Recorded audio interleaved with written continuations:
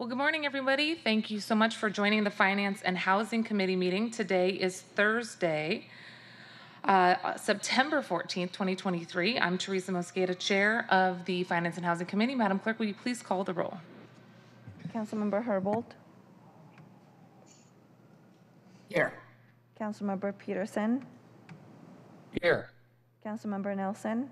Present. Councilmember Lewis. Present. Madam Chair Mosqueda. Present. Madam Chair, that is 5 present. Excellent. Thank you very much, colleagues. I know many of you had other commitments today. This is a special meeting that we reconvened because I had the opportunity to join the Local Progress Board last Wednesday, so I wasn't able to host our committee meeting. Very excited to be here with you today. We do have a packed agenda. I want to thank you all for continuing to participate in this hybrid meeting.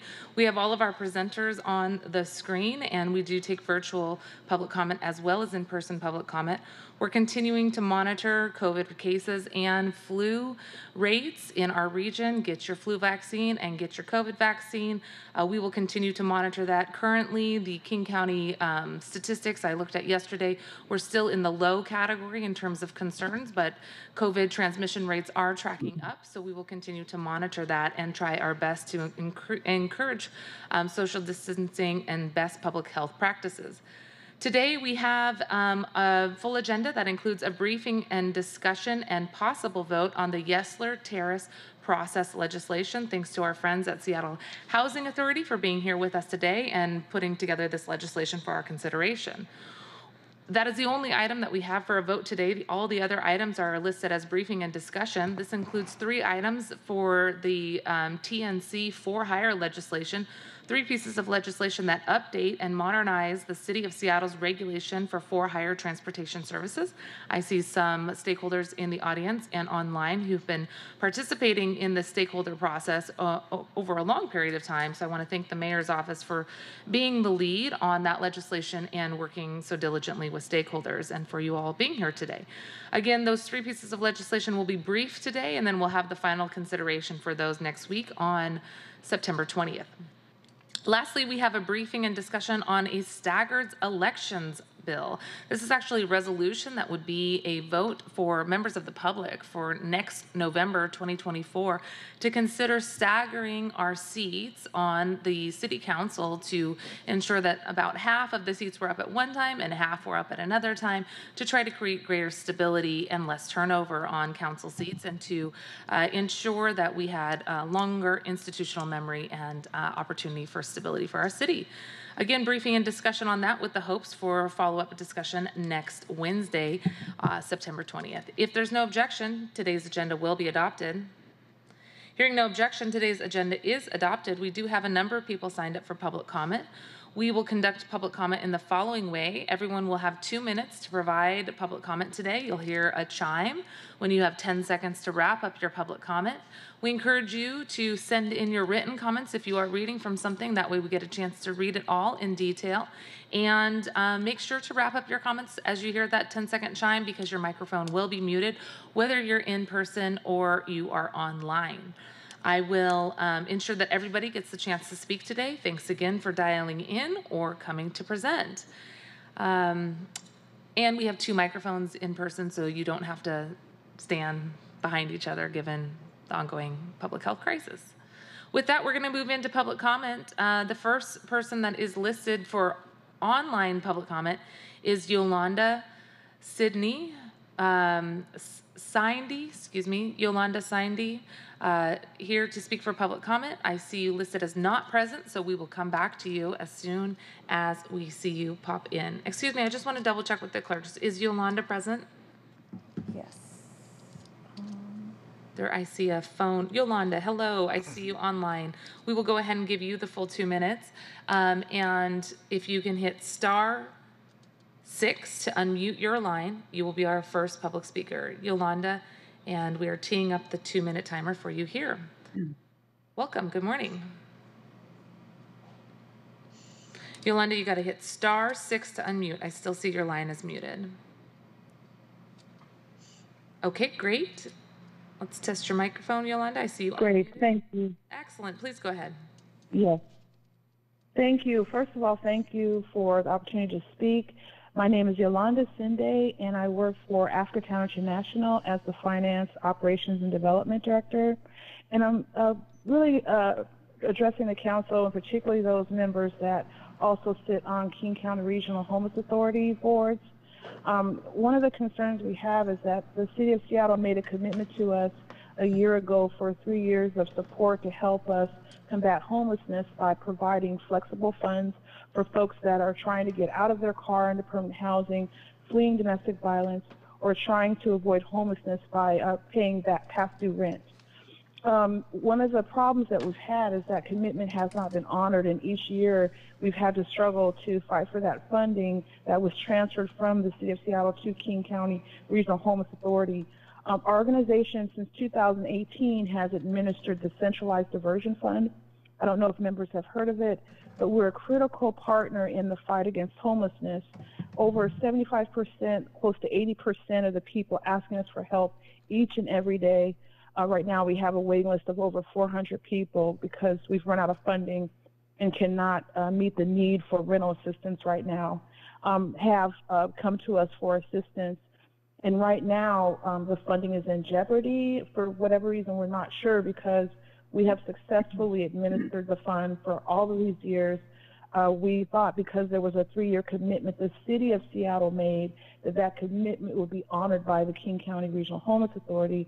But right now, they have told us that they will not be funding us for another year, for the last year of that 3-year commitment. And so the reason I'm addressing you all today is that, for one, because African Americans, is my time up?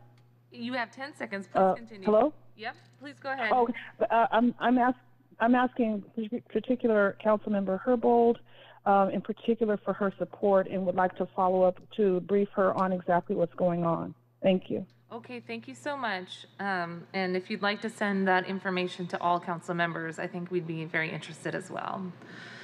Okay, that was our last person for online public comment. We're going to go to the folks in the room. First up is Chris Van Dyke, followed by Habil Jamak. Good morning, Chris.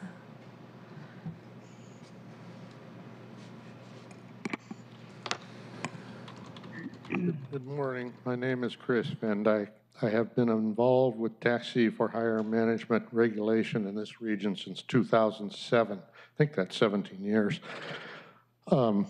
This ordinance is written for an industry that existed prior to 2014. After the unregulated unleashing of Uber and Lyft into the regional taxi marketplace in years 2012 to 2014, this industry has survived on contract business. HopeLink School District, Port of Seattle Airport, for example, until the pandemic. For a few of us, post-pandemic, some of that business remains, but this ordinance will be, it's my considered opinion, it will be the last nail needed before the city, the county, and the port bury our coffin altogether. For example, with the disparity in licensing requirements between taxi for hire, as anticipated in the ordinance, and Uber Lyft drivers, we will not be able to get new drivers. They will go to Uber. As a matter of fact, most of them go there now. With the specter of enforcement of these regulations, detailed, almost petty regulation, our current owner-operators will continue doing what they do now. They will leave us for Uber and Lyft. We cannot get drivers. Taxi for hire licensees that remain will do so, service the airport only. Many will be active only for a few months during the year only, as they are now, to service the airport at cruise ship terminal time. Wrapping up, you asked dispatch associations to be the bad guys and enforce all these petty rules. You have no means for us to enforce drivers actually paying us. We don't want the association requirement if that's what's involved. You're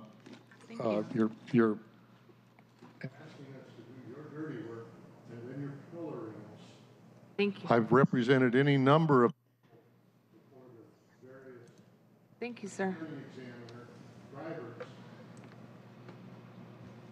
Thank you, Chris. So bad coming from the city. One of the last ones I had was a driver Chris. who had his license suspended for a year because he failed to disclose on the examination. Mr. Van Dyke, I just want to ask if you could send us this information because the whole council would love to hear what you have to say. Okay. Thank you. Please send us the examples. Okay, thank you so much. Please send us your comments in writing, and we will look at those examples that you started to mention. Next up is Habel Jamak, and followed by Will Pitts. Good morning, Habel. Good morning. My name is Heidi Jamal. I'm a cab driver. Hold on one second, mister. I can't quite hear you. If you don't mind going to the other microphone. Okay, he's fine. I'll go to that one. It's okay, sure, yeah. All right, we will wait to start your time. Let's try the microphone one more time to make sure it's on. Okay. Okay. Okay, my please name go is ahead. Heidi Jamal, and my colleagues call me Jamal. I have been driving a taxi for a very long time. I'm the guy who serves the public day in and day out. I don't want a dispatch company or a dispatch company to tell us what to do or set up a regulation for us. The city, if they need to talk to people, they talk to the union and the drivers. We are the ones who do drive the car. We're the ones who pay for insurance.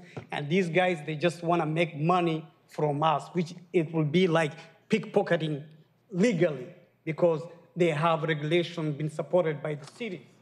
So we would like to have a cap on the excessive fees, like the square. Already some company, we do our own square. Some companies already, what they're doing, they're forcing drivers to use their own squares. And it's kind of, right now, it's unknown how much the percentage is, but after we do this, the city, the regulation is passed, they can do whatever they want. So we wanna, everything we do, we need to have a cap. If I take a call, I don't wanna be paid $20, a $50 trip, because I have to work for a dispatch company or an organization or a smartphone, the way the regulation is going. We need to go back to the table and have a conversation with the city. And also, we don't want our cars to be double plate, to be taken away, one car that you can have 2 cars. I don't need 2 cars. I only need one. The insurance paying for the expense of that car is too expensive. Thank you very much. Thank you very much. The next person is Will Pitts, followed by Sam Soa. Good morning, Will. Good morning. Thank you, members of the committee. My name is Will Pitts. I'm with Teamsters 117. And Teamsters Local 117 has been fighting with taxi drivers for fairness in this industry for much more than a decade. And as City Council and the county pursue this overhaul of taxi regulations, you can expect to hear a lot of different opinions from drivers. But one thing drivers are united around, as you heard from the previous speaker and as you see on the signs, is the need to cap excessive fees. And we are able to support this set of ordinance because of Councilmember Mosqueda and this committee's willingness to address that core issue. Exploitation happens in this industry when dispatch companies are given free rein to squeeze as much money out of passengers as they can while paying drivers as little as they can. And elsewhere in the for-hire transportation sector, this type of exploitation has been enabled by new technology and dynamic pricing, leading to widespread consumer complaints and worker unrest. But this ordinance requires the taxi industry to adopt similar new technologies and dynamic pricing, but it also places critical guardrails on dispatch company fees. So we support this ordinance because of those guardrails, which will protect drivers' current and future ability to earn the money that they deserve. Thank you. Excellent. Thank you very much, Will. Welcome, Samsoa, followed by Elias.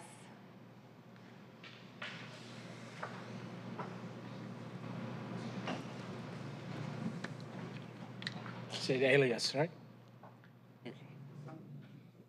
My name is Elias. I've been in the taxi industry for about 6 years now. In my opinion, as a driver or an owner of a taxi, I do not have a voice. You sign a paper. Once you sign a paper, the dispatch company can tell you whatever they want. I read, the regulation, the association, what a taxi association is supposed to do. But as owners, we need to have a voice on the table when they negotiate the deals with the school district, when they negotiate the deals with Hopling, with all those things. And they need to disclose those deals so we know what it takes, how much they're getting paid, how much we getting paid. The other thing is we also use a Square, which is one of the largest company that process credit card, and they trying to monitor every single thing. Every one of us, every owner is regulated by the city. The taxis inspected. Everything we do is regulated. If we're regulated by the city, we don't need to be regulated again by the taxi company, let alone threatened. If we can sign the dotted line or if we don't follow that, you have to leave the company. When you support the family and that's the only thing you have, that's hard to do. And the insurance for taxi coverage, there's 2 companies. I don't know why there is only 2 companies that provide commercial insurance for hire. The fees they charge is excessive. If the city can look, if there's another provider that is allowed to the state to provide those things, currently there's 2 companies, they're asking for a lot of money. We are paying those. I mean, we have to be insured, of course, to have the customer safe. Those things, if they can be looked at. Also, if we get the information, whatever is passed in the city have the information of every driver. If we get those information directly, that'd be a good thing for us. So we know exactly what the city has. Thank you. Thank you so much. And I'm going to go back to Samsoa, followed by Alazar Kebede. Thank you very much.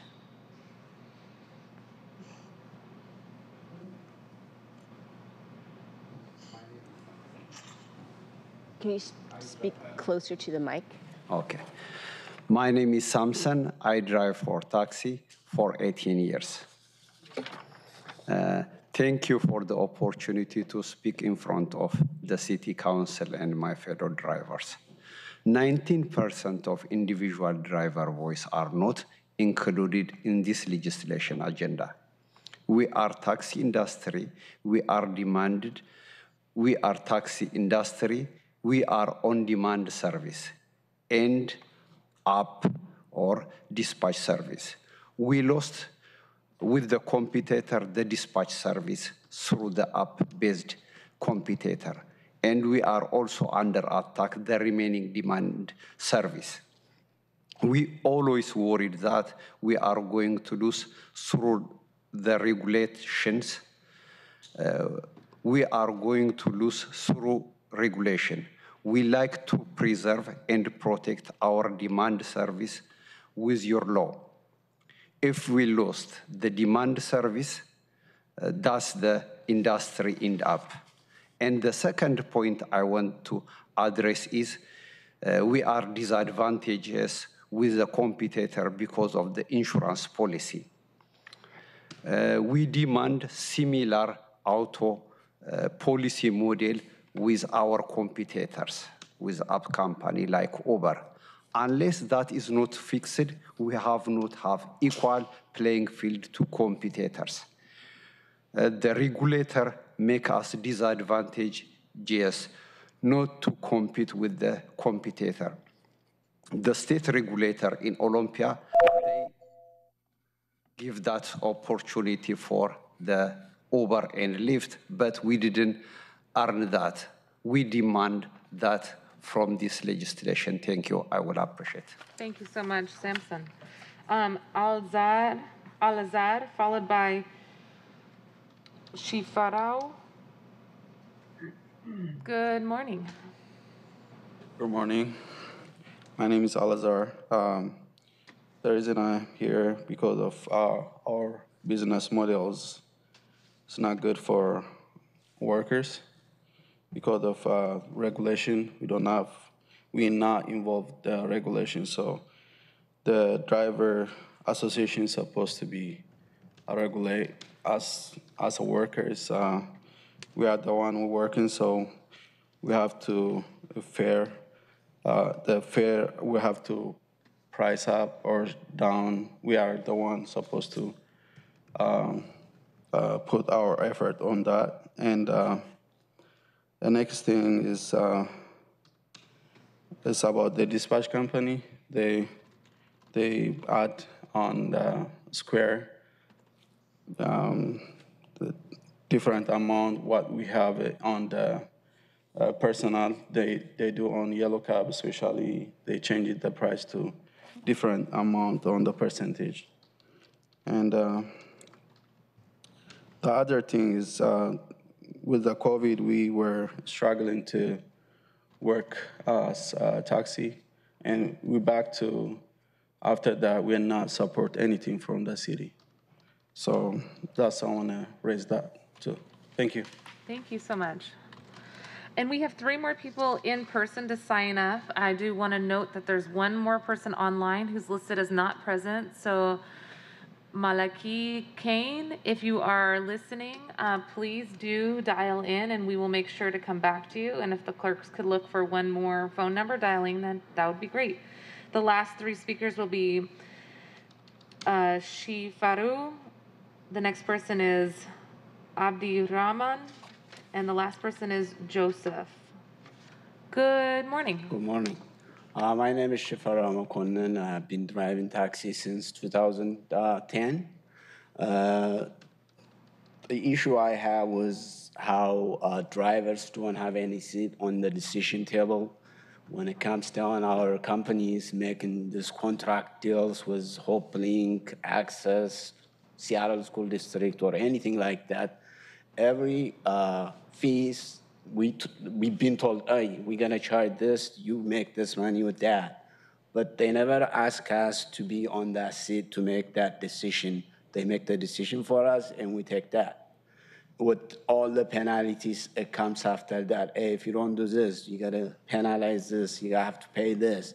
How come we do all the work, we pay for the car insurance, we do everything, but how come we don't have a seat on the table when these decisions are made?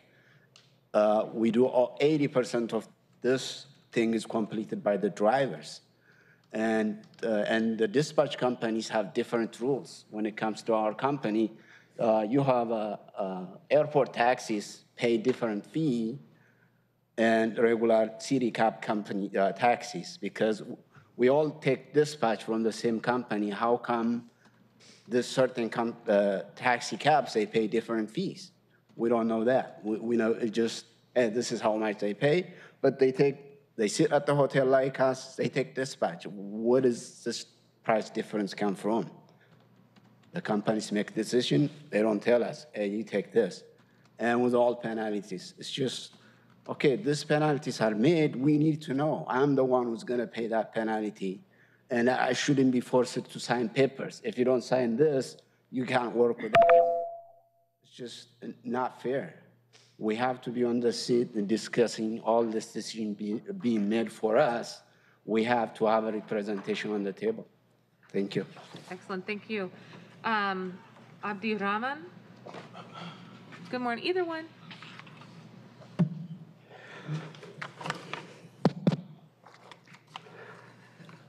Before I start, is the whole council members listening? Are they online?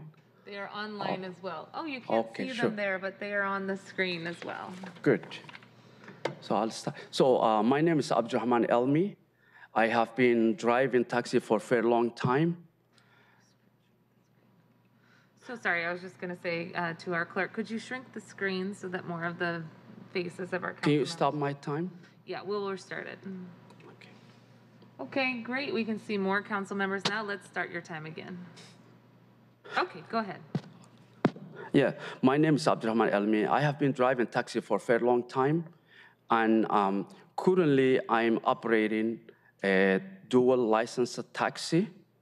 And this proposal is proposing to make a city-only taxi to a King County and a Seattle, and a county only will operate city and a county. And for hire cars will be converted into a duly licensed taxi medallion. So everybody will be a medallion. So for us, as a currently dual licensed taxis, whom we invested a lot of money to become a dual, to follow the rules. So we will not gain anything from here, we will lose. We told that to the city and the county when they were doing the outreach. We blindly told them we will not gain anything, we will lose. They told us we will think about it. Now their proposal, they saying, we give you another medallion, which has no value. They agree, we agree, we lose, they know. We ask them future economic loss and past investment loss. We need reimbursement. But unfortunately, they did not do it because this business owned by minority and immigrant. If this business were owned by otherwise some other people, they would definitely have said, oh, these people, they lost their future, they're not gaining anything. They would have proposed something to reimburse, but this not. And we really disagree what they proposed. We again ask, instead of a fake license medallion, we need an actually reimbursement. They know what we lost.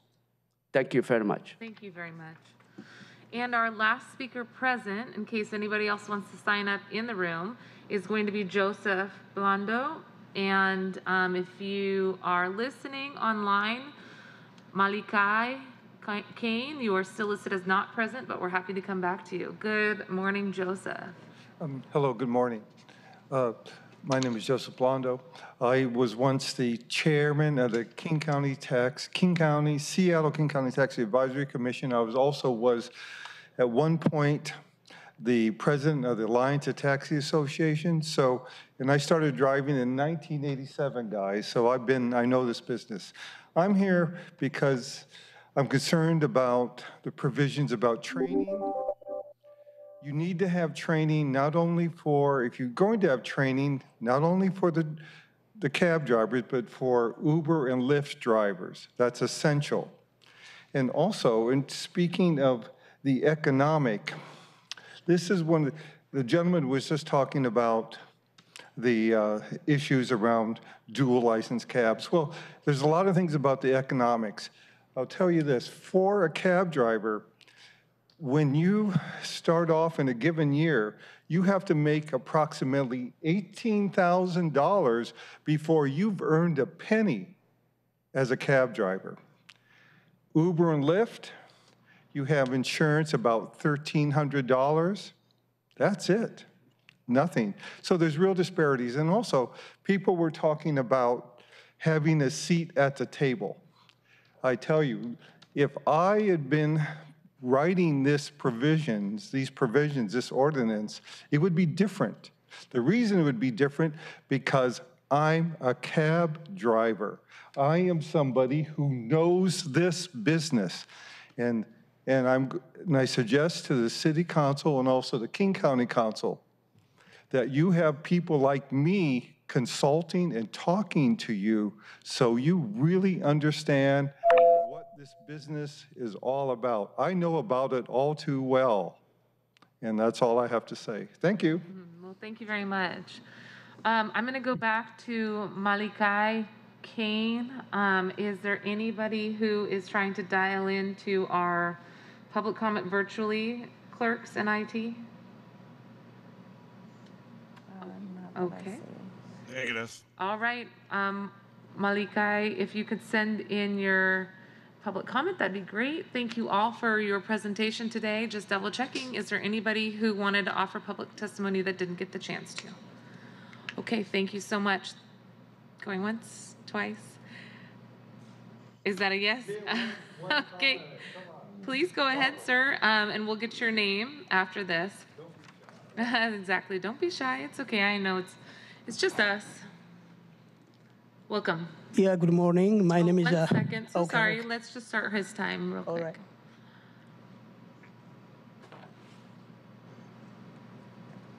Okay, sir. Please go ahead, and thanks for stating your name. Yes. Good morning. My name is David Tesfaye, and I drove a taxi. I'm driving taxi for a long time. And in this taxi industry, since I am here for the last 20 plus years, we have a big problem on insurance. We have, I don't know, discrimination or so on commercial, especially I'm a WAT driver, wheelchair accessible taxi, and they don't give us full coverage. If we buy car right now, if I want to buy a new car, it costs about $85,000 plus. And I don't get from this insurance company full coverage. And if I get an accident, what's going to happen? Bankrupt or what? And I want to ask City Council, please, we have problem on insurance. Without insurance, we cannot, drive. And that's one thing. And the other thing about self-employed and independent contractor and all that, we all taxi drivers are independent. But some dispatch companies, they treat us as employee or so. And we want City Council to consider this and act, properly. I have to control my income. If there is a customer want to tip me or something, that is my problem, not dispatch company problem. And make sure, like as an independent contractor, please tell the dispatch companies not to, process the credit card or something like that. That's it. Thank you. Okay, we're glad we got your name. If you could write your name on the sign-in sheet there, sir, just to make sure that we get your name recorded for the record, that'd be great. And thank you all for your presentations here today. That will conclude public comment. Thanks for the robust discussion that we've had so far today. Let's go ahead and move on into agenda item number 1. Madam Clerk, could you please read into the record item number 1? Agenda item number 1, Resolution 32109, a resolution approving the Seattle Housing Authority's use of certain excess revenues from the sale, lease, or other disposition of property in the Yesler Terrace redevelopment. For briefing, discussion, and possible vote. Excuse me, sorry about that. Excellent, thank you very much, Madam Clerk. And I want to welcome to the virtual table here Executive Director from the Seattle Housing Authority, Rod Brandon, and Fisk Zuniga. You can correct me. And Rachel Stewart from the Seattle Housing Authority, as well as Tracy Ratzliff from the Council Central staff, who is our lead on all things housing. Welcome, everyone, and please let us know if you are ready to get kicked off. We're very excited to have you here today. Friends from the Seattle Housing Authority have been working diligently to bring some legislation to us for consideration. I want to thank you for your partnership on this legislation and also for the legislation that you helped craft for the housing levy. The housing levy was done in partnership with SHA, who offered a significant amount more housing vouchers to make sure more folks could stay stably housed and get stably housed. And the council considered that legislation in June. So thank you for that partnership as well. We have been able to increase the number of of levy-funded projects from 300 to 400 with the SHA vouchers that they offered, and that additional contribution of vouchers is going to bolster what we are going to be able to deliver through the Seattle Housing Levy, and greatly appreciate your support and partnership. Glad to have you here today for the presentation on the legislation to authorize this piece of property at Yesler Terrace for future use. So thanks for working closely with our office, including Aaron House, our Chief of Staff and lead on all things housing and land, and the Office of Housing, along with central staff.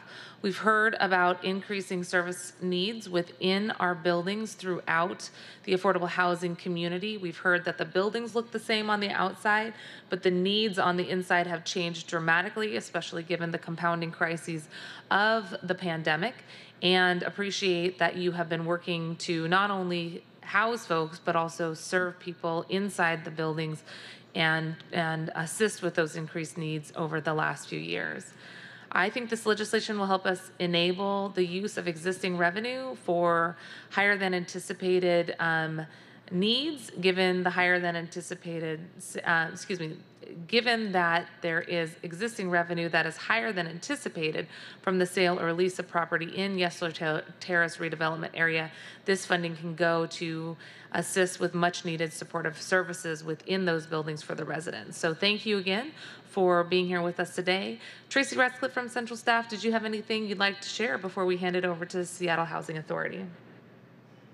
I don't, so other than just to remind council members, some who have been with us and as long as they have, like Councilmember Herbold, that SHA is returning to us because of a provision that was included in the cooperative agreement that was entered into between the city and SHA via ordinance 123961 way back in 2000 something or other, that required them to come back to us should they have excess proceeds from the sales of property at Yesler, which nobody knew at the time whether there would be or not, but having them then come back to give council approval to how they might use those excess proceeds. So they are back here today in response to that provision of that original cooperative agreement.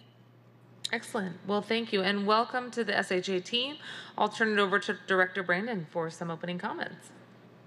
Great. Good morning. Thank you, Tracy, for that background and context for that. And thank you, Madam Chair, for inviting us to come and speak to you on these two important issues. So we want to take some time to share with you just the importance of the services to continue at Yesler. So this resolution will allow us to continue those much needed services for all ages of folks at Yesler. And we also just wanted to give you just a quick update and briefing on the development and the people side of Yesler. So we're going to try to squeeze both those in today. And we really, really appreciate you squeezing us in on the agenda. We know you're packed this time of year, so we'll just dive right in. First, starting off will be Ann Fitzsinica, Deputy of the Seattle Housing Authority, followed by Rachel Stewart, who is Deputy of the Housing Operations Division. Ann? Thank you. I'm having some trouble advancing the slides, so I think I'm going to go out and come back in and see if it works when I do that. Let's see.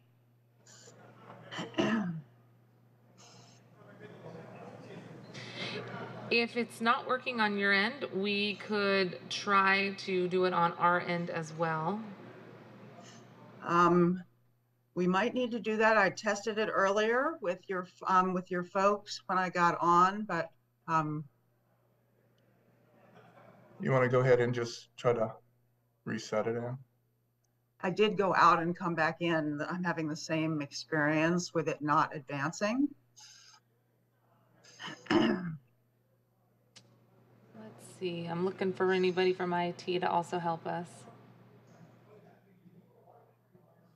And while we're waiting, just also council members, just want to thank you for our partnership on the Seattle Housing Levy. So we're just glad to be a partner with you on that, glad that we can figure out ways to serve more individuals and we continue to serve from the previous levy. So looking forward to that long partnership with the city of Seattle. There we go. I knew that would do it. Stopped you. Should I go back? We can go to that goals for today slide. It's just fine.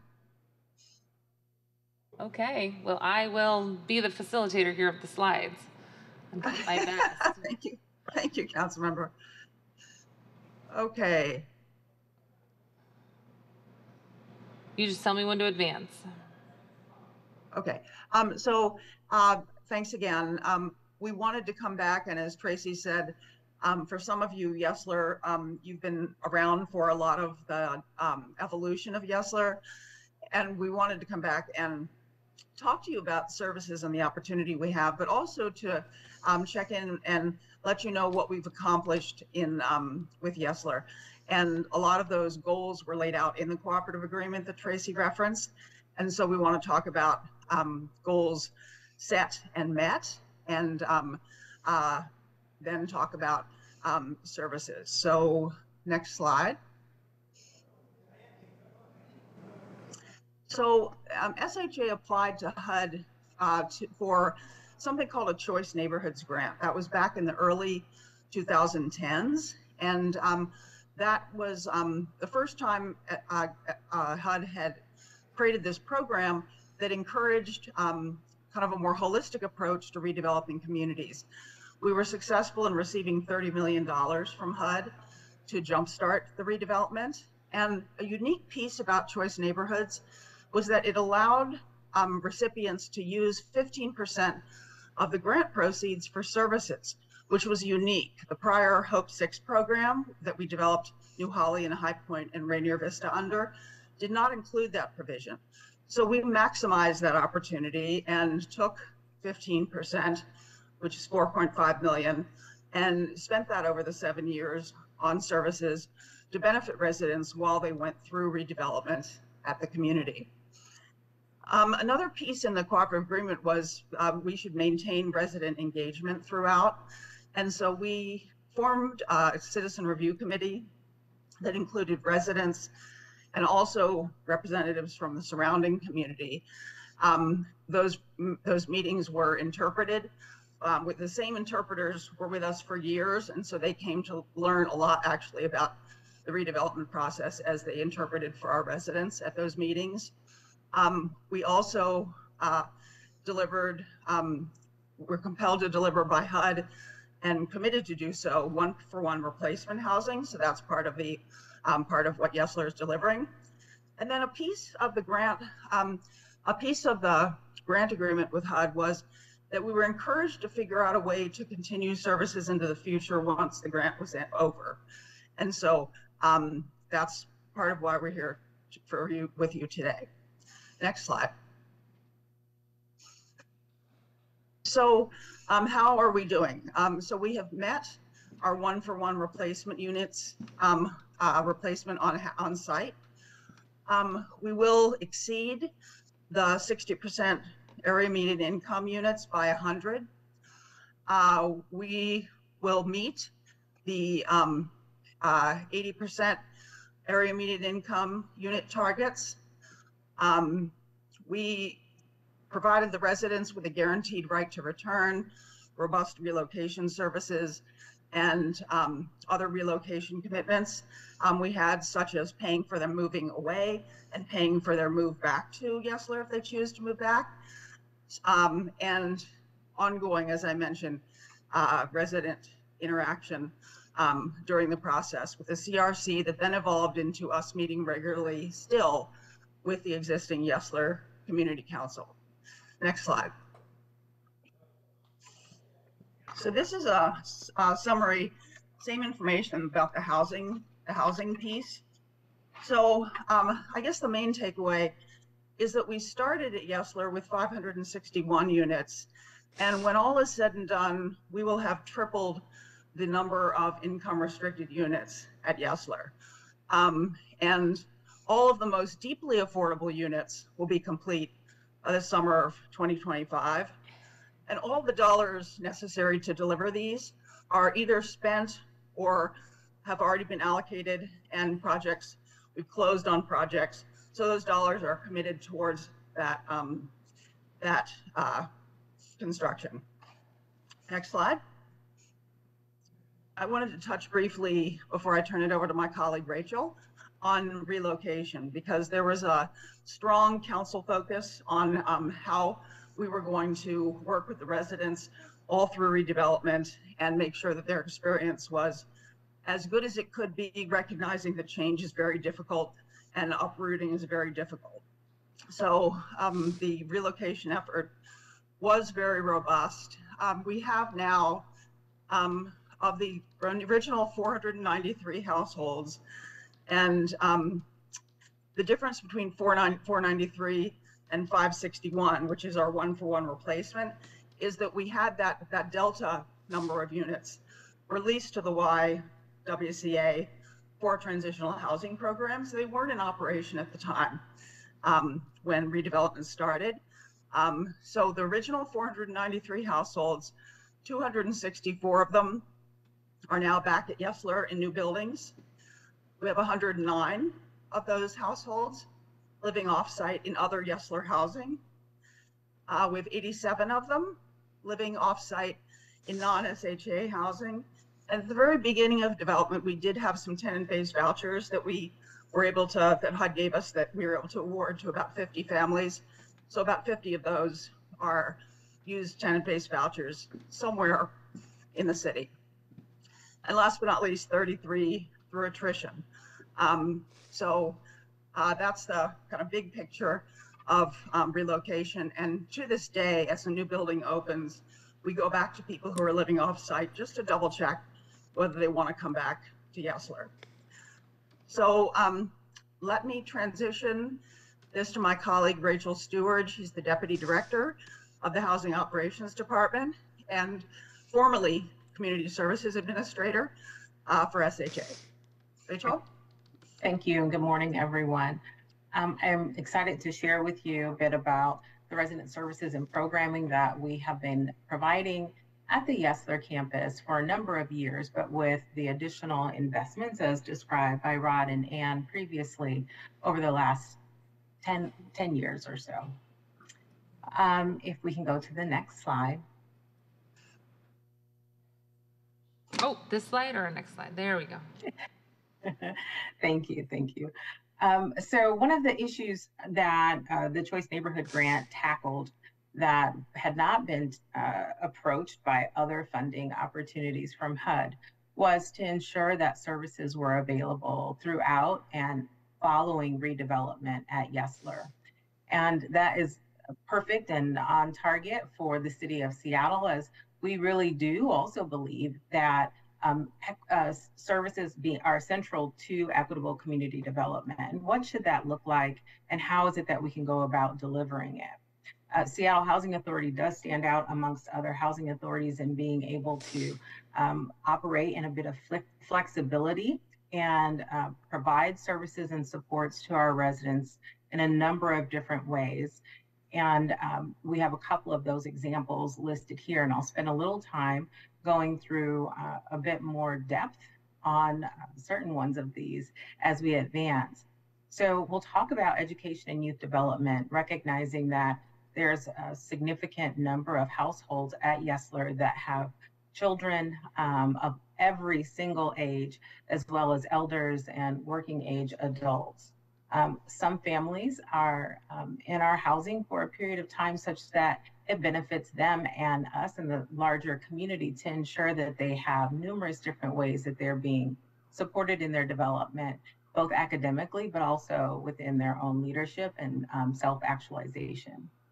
Community building is another element of our work that has continued to support the Yesler community by finding ways to essentially really highlight the self-determination that our residents have, such that they are able to live into their leadership and create community cohesion in the way that best represents who they are and who they aspire to be.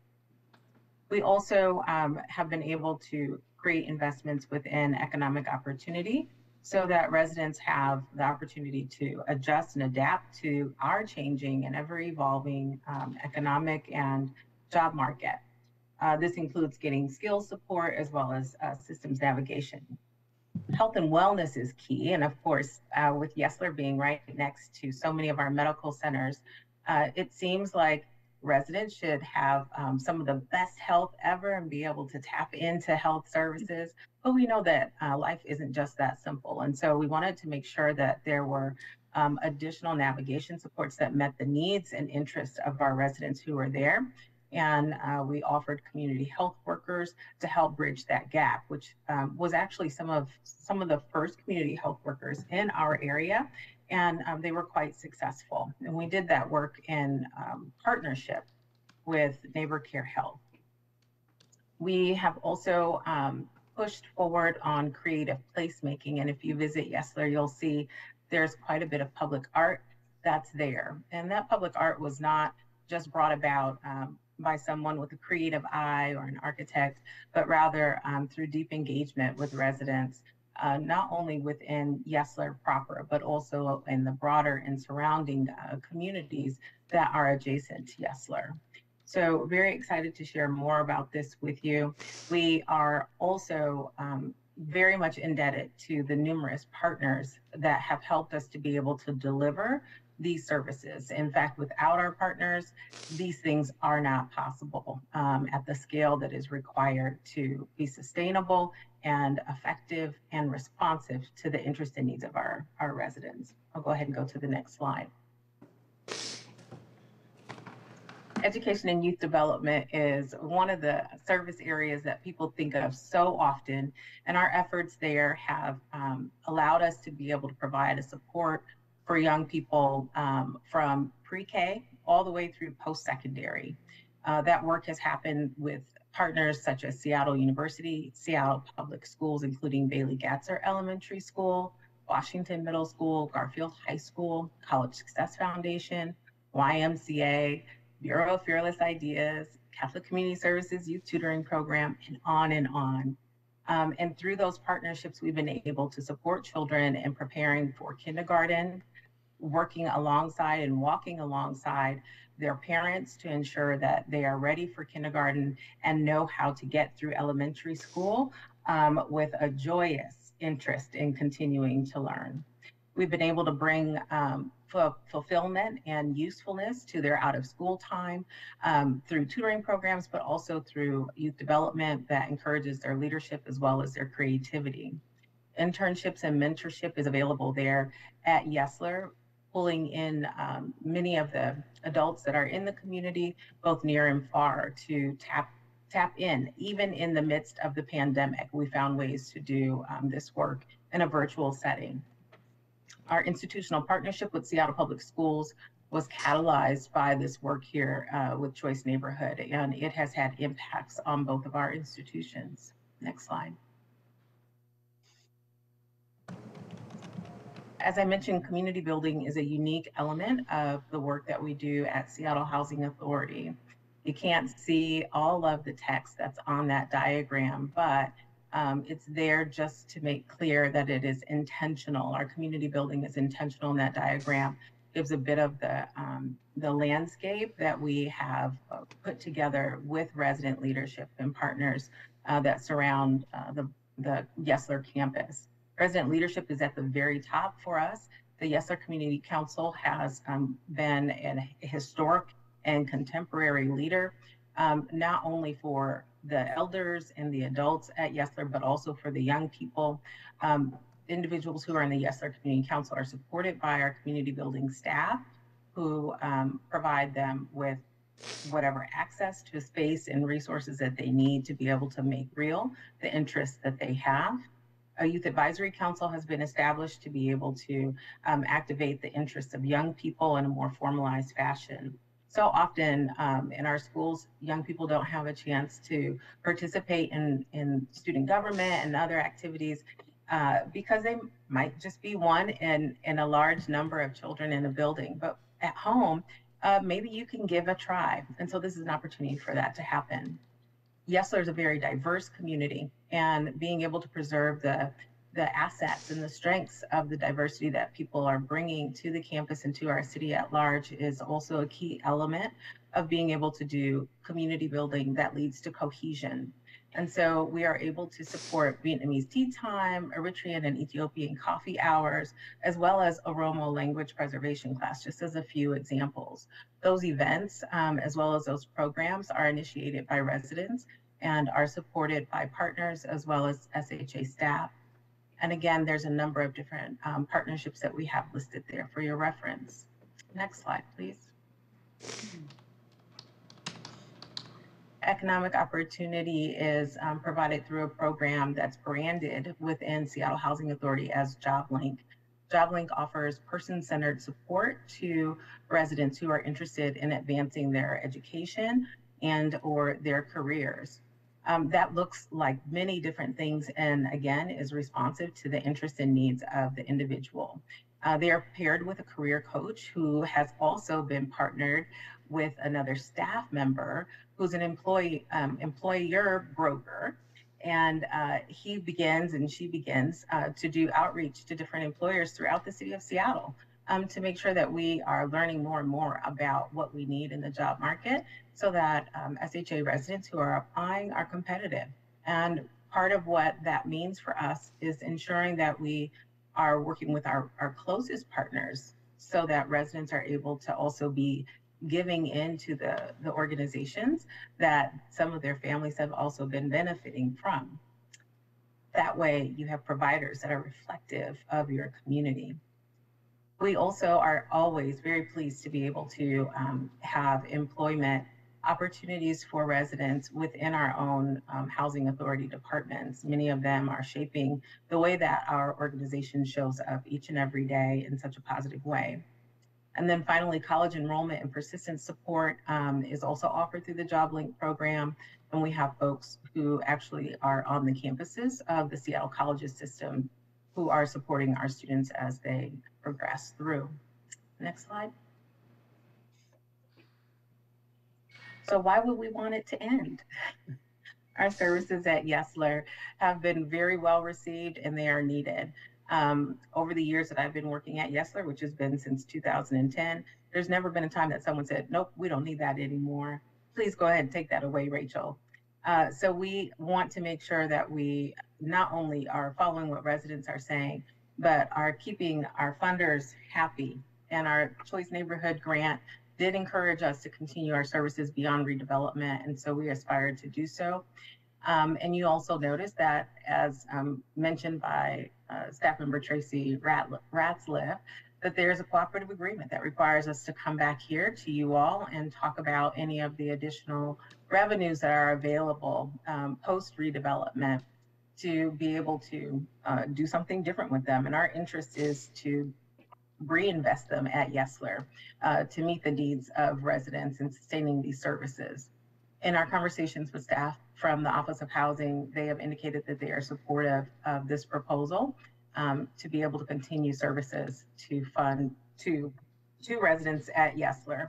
It looks about right now $600,000 a year to be able to keep these services going. And that's just right now. We know that these things are always growing in cost. Everything's growing in cost. In fact, my coffee is too. So we are happy to share this information with you and answer questions that you might have so that we can continue to build and support a strong N1 Seattle. Thank you. Excellent. Thank you so much. We will, do you have any additional comments, folks from SHA? No. Okay, well, excellent. Thank you for the comprehensive presentation here. Colleagues, again, in front of us is the legislation to consider the Yesler Terrace process legislation, Resolution 32109. To move into further conversation, I'd like to get the legislation in front of us. Oops, I better stop sharing my screen. Okay, we got through those technical issues. Great.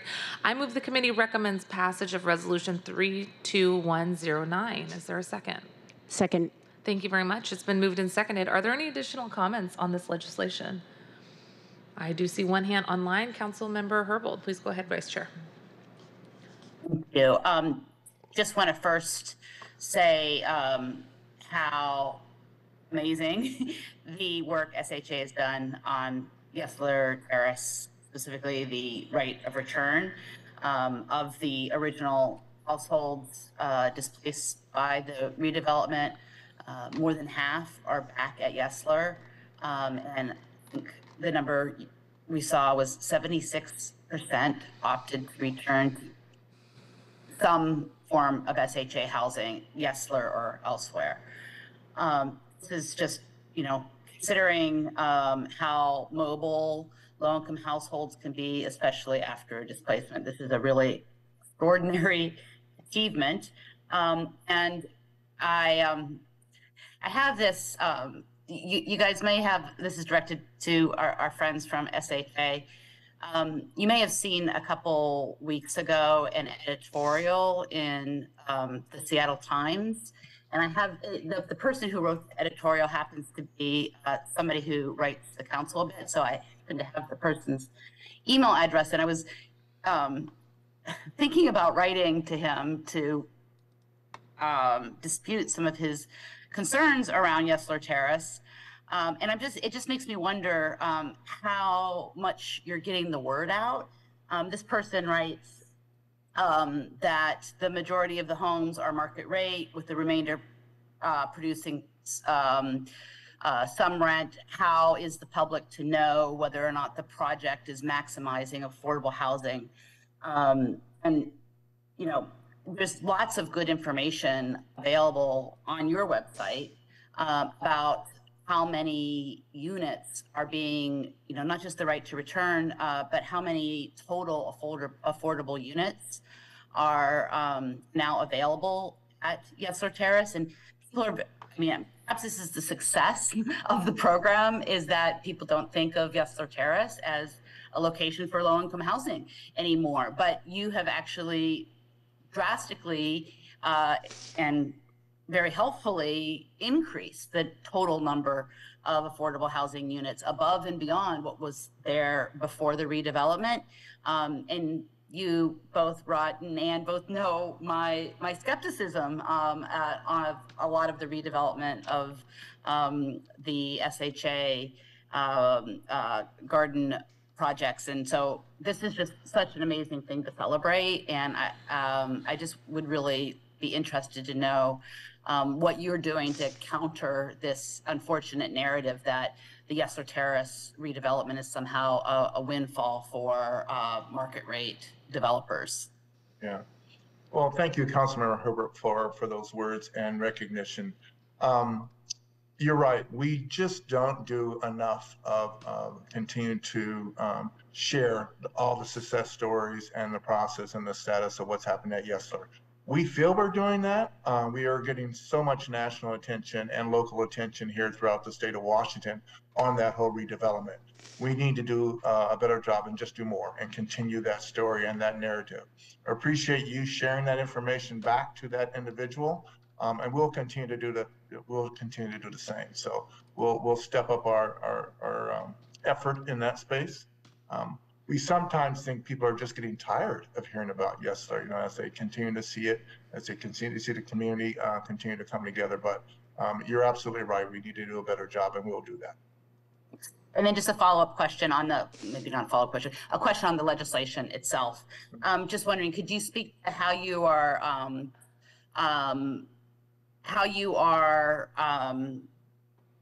dealing with the fact that the legislation gives you a lot of flexibility for determining what the continuation of services to residents should be, and understand that this is over a 15-year period and we can't determine today what services will be most needed in the future.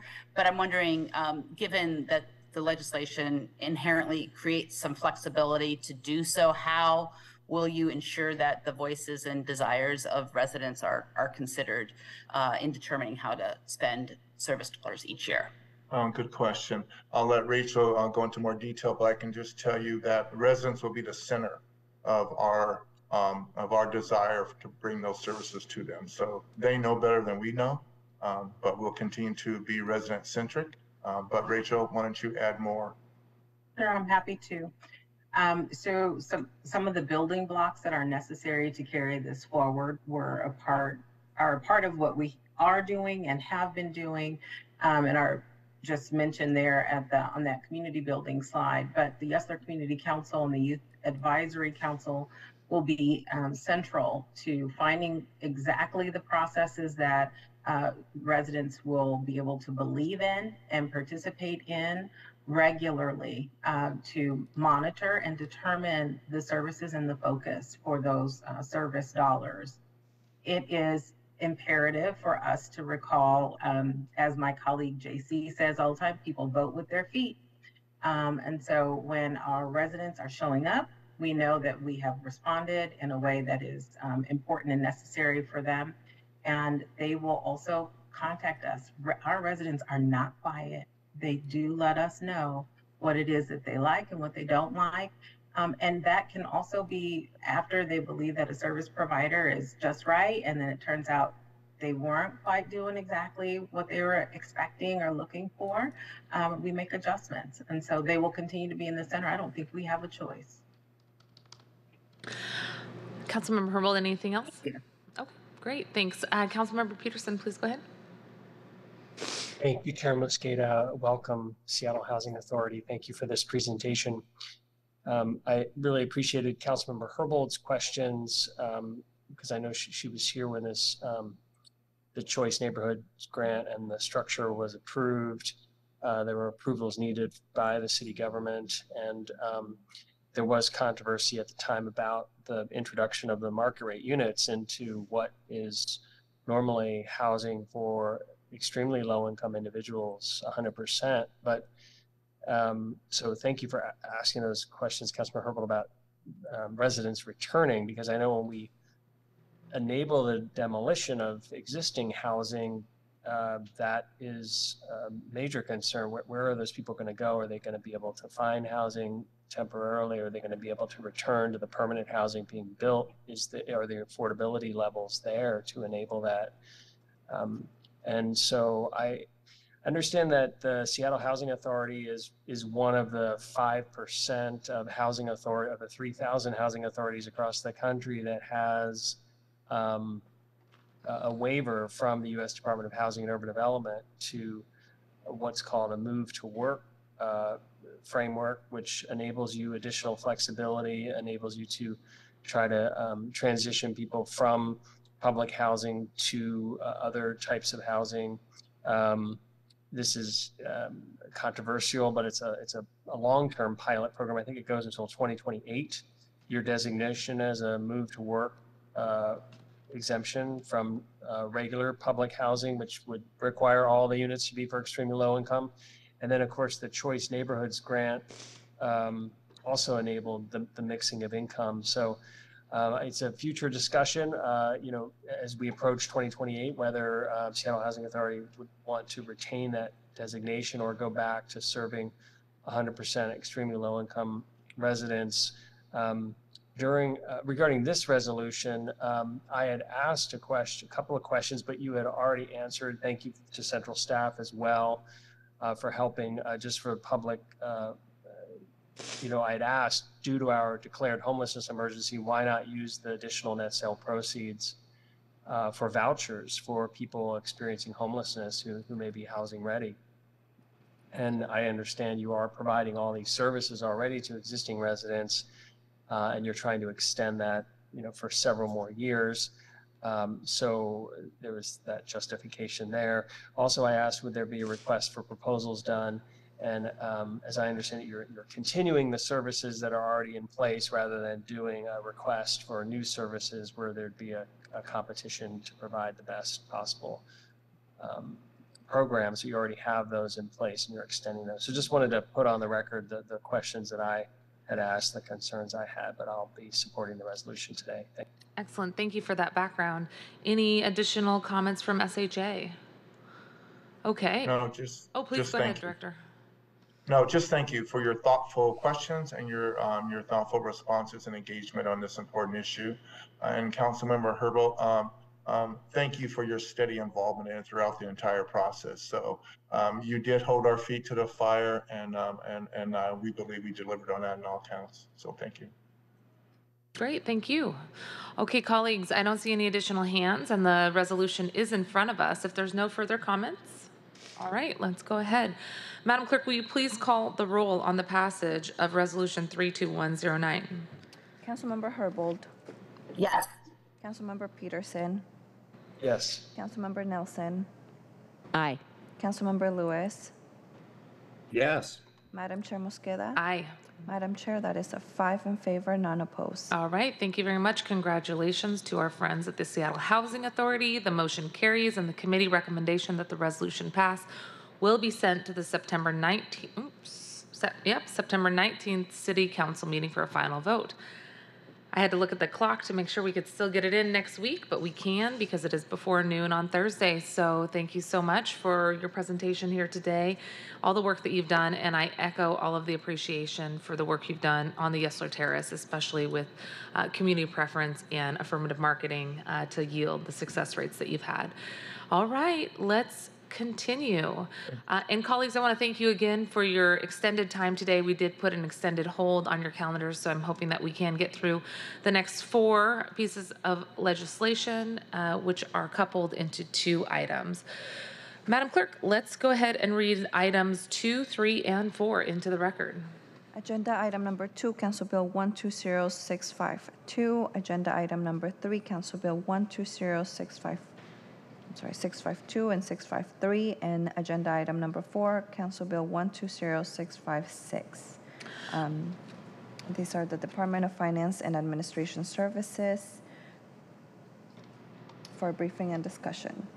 Great, thank you. We do have this for briefing and discussion. There will not be a vote today. This is our opportunity to go through the policy and hear more of the details, and we will consider the legislation next week on Wednesday. I want to thank the team from Finance Administrative Services. People are probably wondering, why is this bill in our committee here? It's because we in Finance Committee have purview over FAS, and this is a piece of legislation that the Finance and Administrative Services Department worked heavily on with the mayor's office and stakeholders, so thank you so much. We have with us Beth Gappert and Matthew Eng from Finance and Administrative Services, along with Karina Bull, our central staff, who has been working very hard on this legislation, the suite of legislation in front of us. So thank you all for being here with us today. Before we get into my comments, I just want to double check that the screen is working. I am not the best screen sharer. So if whoever is going to be sharing their screen, if we could just double check that that's working while I make some comments, that would be fantastic. Whoever that is, please go ahead and give it a shot while I make some comments. Again, as we're doing that, I want to thank the mayor's office. I noted in my opening comments that the Finance and Administrative Services Office has been working closely with the mayor's office and has been engaged in conversation with members of the community over the last, I think, few years. So you can correct me on that time frame. But it's been a long time in the making, the legislation in front of us. Thanks to central staff, especially Karina Bull and the law department who've been working with us and community partners on developing some enhancements to the legislation as we introduced it. These 3 bills modernize and update the city's policies related to for-hire and taxi cab industry.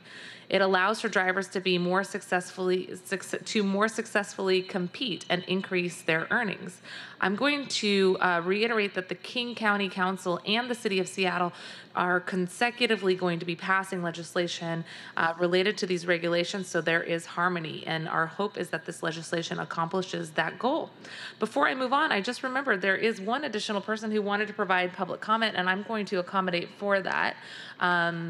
We're going to go ahead and open up public comment again, just to make sure that we get a chance to hear from everyone. There was some confusion over the agenda time to sign in. I know that we had a number of items on our agenda, so we're going to accommodate additional public comment now. And welcome up Mr. Schifel to the podium, and we will make sure to get all your information. Again, if there's anybody else who wants to provide public comment, we of course welcome that as well. You'll have 2 minutes to provide public comment, and appreciate you coming. No problem on the time. Thank you, Teresa. Kind of surprised we have the taxi agenda today. This is, yeah, times have changed, I guess. My name is Amin Shifao. I am the general manager of Puget Sound Dispatch, also known as Seattle Yellow Cab. And I do appreciate you guys giving me the time. The industry have survived the biggest disruption from the TNC, losing a market share of more than 70%. And we all know that we've survived the pandemic for the last few years. However, the one point that I want to address is really, it looks like this legislation may actually do something that either the disruption from the TNC or the pandemic couldn't do to our industry as dispatch companies, which is finally putting us out of business. I don't see the point of capping a dispatch when whoever is pushing that item on that agenda is really not understanding how our business operates. We do not charge per trip. The competition, TNC, is not being capped at 10%. I just don't see why. So we want to make sure that our objection to this item is noted. We do appreciate the rest of the legislation trying to address all the issues are overdue. And we have been waiting for years and years. We do appreciate that, but we just want to make sure that our objection be noted and on the capping, whether it's a misunderstanding or whether it's something else, I don't understand. Thank you very much. Thank you so much. And let's make sure to get your contact information for the record as well. Is there anybody else? Going once, twice? Oh, you please go ahead. Did you already speak? Did you already speak earlier? Oh, probably I can't do you again. I'm sorry though. Thank you for your enthusiasm. We will go ahead and close out public comment. Okay, I'm going to come back to my script here and turn it over to Finance and Administrative Services here. Just wanted to note that the intent of the legislation in front of us is that we are trying to be forward-thinking. It anticipates the impacts of technology on taxi dispatch services. It is attempting to provide guardrails to protect consumers and drivers through those transitions in technology. And it helps to include that we are looking at regulation and excessive fees. I want to highlight a piece of the legislation that is small but significant for the workers. The legislation aligns around vehicle age limits for age 15. And it extends the amount of time that drivers can operate their otherwise safe vehicles, which may still pass annual inspections. This is a positive and practical update that will benefit drivers, as many of these vehicles that are past age 15 are still operable and safe. I really appreciate the conversations that we've had with the mayor's office and Finance Administrative Services over the past few months to fine-tune some of the pre-introduction changes on this legislation, especially over the past few weeks. Those conversations have been ongoing, and that is why there's additional requests for you to consider the legislation that is added to the agenda for your consideration today. A supplemental version of the bill is included on the agenda that's been revised, and central staff will speak to that as well. Many of the requests in the additional edits that were made came from conversations even as late as the last few weeks with the mayor's office and Finance and Administrative Services. These came through after we introduced the legislation, and we're very happy that there's been a coming together on the language that they've suggested, along with additional legislation or language to show that the along with language to show to show how we can continue to support the economic livelihood and stability for drivers. This is some late-breaking changes, and thank you again to FAS and the mayor's office, central staff, for working with us on including those so that they can be included in the legislation in front of us today. Well, we were not able to have a meeting yesterday. My hope is that folks get the chance to look through this legislation. If you do have any, we weren't able to have this legislation on the agenda last week. My hope is that you will still look through the legislation here today. If you do have any edits and suggested amendments, I believe the deadline for considering those is the end of this week with central staff, and encourage you to get a chance to listen to the presentation, and then we will go into some questions. Karina Bull, I'm going to turn it over to you, or would you like to go to FAS first? It's totally up to you all. Thank you.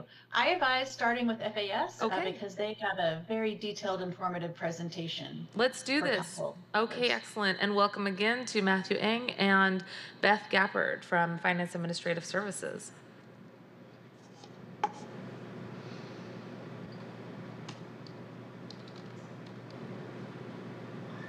Thanks very much. So yes, here in the room is my division director from Consumer Protection, Beth Gappard. I'll be doing the majority of this speaking to give you an overview of the suite of bills that we have transmitted to the council. So we'll talk a little bit about background. I think it's important to familiarize, or at least refamiliarize ourselves with what is involved with the for-hire transportation industry. We'll have summaries of each of the three bills, spend a little time with budget considerations, and then talk about the work that we have been doing with King County. So in terms of background, the city partners through an interlocal agreement with King County to regulate for-hire transportation, and that consists of 3 major vehicle types: taxi cabs, which operate on metered rates, for-hire vehicles, which operate on flat rates, and then vehicles affiliated with transportation network companies, which is the term we use to describe entities like Uber and Lyft. And so the work that the city and the county do together involves licensing vehicles and drivers and companies each year, and then we do code enforcement work through inspections, audits, and related activities. Some of the industry changes. So the big last action, regulatory action involving for-hire transportation was done in 2014, and that's when the city began regulating transportation network companies. A lot has changed since then, and I just wanted to highlight a few things here. TNCs remain convenient and popular options for people needing for-hire transportation. Taxi cabs and for-hire vehicles are affordable, and as was pointed out in some of the comments from those testifying today, serve niche customer bases. The state actually took some action in 2022 by adopting a series of TNC laws, and those included minimum compensation standard for drivers and the availability of various benefits to those drivers. We acknowledge, I would safely say, both the city and the county, that taxi cabs and for-hire vehicles face outmoded regulations, and that is one of the reasons why we are moving forward with this legislation, at least in proposing it. I could go on about the various purposes of this legislation, but I wanted to highlight just a few key points here. One is we are coordinating with King County. We recognize that there are differences in the county and city codes with regards to regulation, and that can frustrate drivers and those involved with the industry. And so this effort is to try to align the codes. There will still be some differences if passed as proposed, but really we want to make sure that those working in the industry are facing a common set of regulations. We also want to promote regulatory flexibility for taxi and for-hire medallion owners and drivers.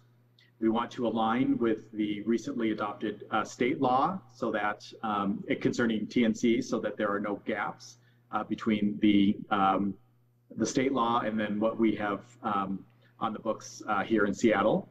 I also want to point out too, and I know this effort has taken many years to materialize, but a lot of the ideas that are reflected here include input from the industry and are really designed to modernize and streamline regulation and help look towards the future, a future that we think can be successful for the industry. We also have equity concerns to address here. We appreciate the demographics of those working in the industry. We acknowledge the loss of medallion values, but we believe that there are some changes that can be made, and those are included in these bills to help the industry succeed. I wanted to take a little bit of time just to highlight our race and social justice analysis and implications. We recognize that most medallion owners and drivers are immigrants and are refugees, speak English as another language, and are and are persons of color. We also recognize that medallion owners and drivers face extensive regulation, and we, as I have hinted at earlier, we are proposing these changes to create equitable opportunities within the industry and to position taxis and for-hire vehicles to successfully compete. Regarding the outreach and engagement around this work, so we partnered with the city's Department of Neighborhoods and its community liaison program to engage taxi and for-hire vehicle owners and drivers over multiple occasions, primarily starting in 2021. This included a survey, multiple focus groups, project updates, visits to locations frequently visited by taxi and for-hire vehicle owners and drivers. We've spoken with representatives from taxi associations and for-hire vehicle companies, We've met with organized labor. We've met with organizations interested in advancing driver concerns. And a lot of this work has occurred recently as we had a more developed legislative proposal to share. And we've also spoken with representatives from TNCs this year to let them know our plans for this proposal. Okay, so in terms of the bills, and there are 3 of them, I'm going to start with Council Bill 120652. This is a revision to an existing municipal code chapter 6310. And this work has been prompted by the TNC laws that were passed in 2022 by the state. And the idea is that the city would make chapter 6310 the TNC chapter. And so we would do that by removing language specifically addressing taxi cabs and for-hire vehicles. And then the language that remains, we align with state law. And that includes making consistent with state law, the maximum model age for a vehicle, which would be 15 years, a change from the current 10 years. We would set the minimum age for a driver and vehicle endorsement holder, a TNC driver and a TNC vehicle endorsement holder to 20 years. We would be adjusting the maximum number of driving hours in a 24-hour period from 12 to 14 hours. We would also update language around the state code citation for insurance requirements and the language that's now in this new TNC chapter in state code regarding the non-discrimination policy in terms of providing service to passengers. So this is the first the first of the 3 bills is addressing an existing chapter. This second bill, 120653, is really the centerpiece of the legislative package, and it includes creating a new municipal code chapter, which we are calling 6311, to regulate taxis and for-hire vehicles. Now, it does a lot of work, but I wanted to highlight some of its key features. One, it creates operating reciprocity for medallion owners. And let me explain that. So if I'm an owner of a medallion that can only work in the city of Seattle, I will now have the opportunity to obtain what we're calling a reciprocity endorsement and be able to work in King County as well. This is not creating new medallions, but this is creating opportunity and flexibility for drivers to serve the region, which in the past has caused problems like deadheading, dropping off in one location and not being able to legally pick up a passenger in that location and drive back to wherever it is that a driver needs to go. And so we're removing this barrier, and this would make taxi cabs and for-hire vehicles on par with what TNC affiliated vehicles enjoy now, and that is the ability to serve the region. We are also transitioning the for-hire vehicles. These are the vehicles that operate on flat rates to taxi cabs. That occurs over a period of a few years, but again, this is a division that in the past has kind of caused fractures within the industry, and so we are proposing to transition all of those flat rate or hire vehicles to taxi cabs. We're also creating a temporary deactivation process for medallions. This is a process that would be initiated by a medallion owner who wanted to step away from the business for a period of time, and we're allowing up to 12 months to do that, to do whatever. If it's travel, if it's I'm pursuing something else, they have that ability to do that and not face potential enforcement action because their medallion vehicle is not in service. One of the big requirements that we are proposing is the adoption of new technology, and that comes in the form of smart taxi meters. Smart taxi meters is the newest generation of taxi meters.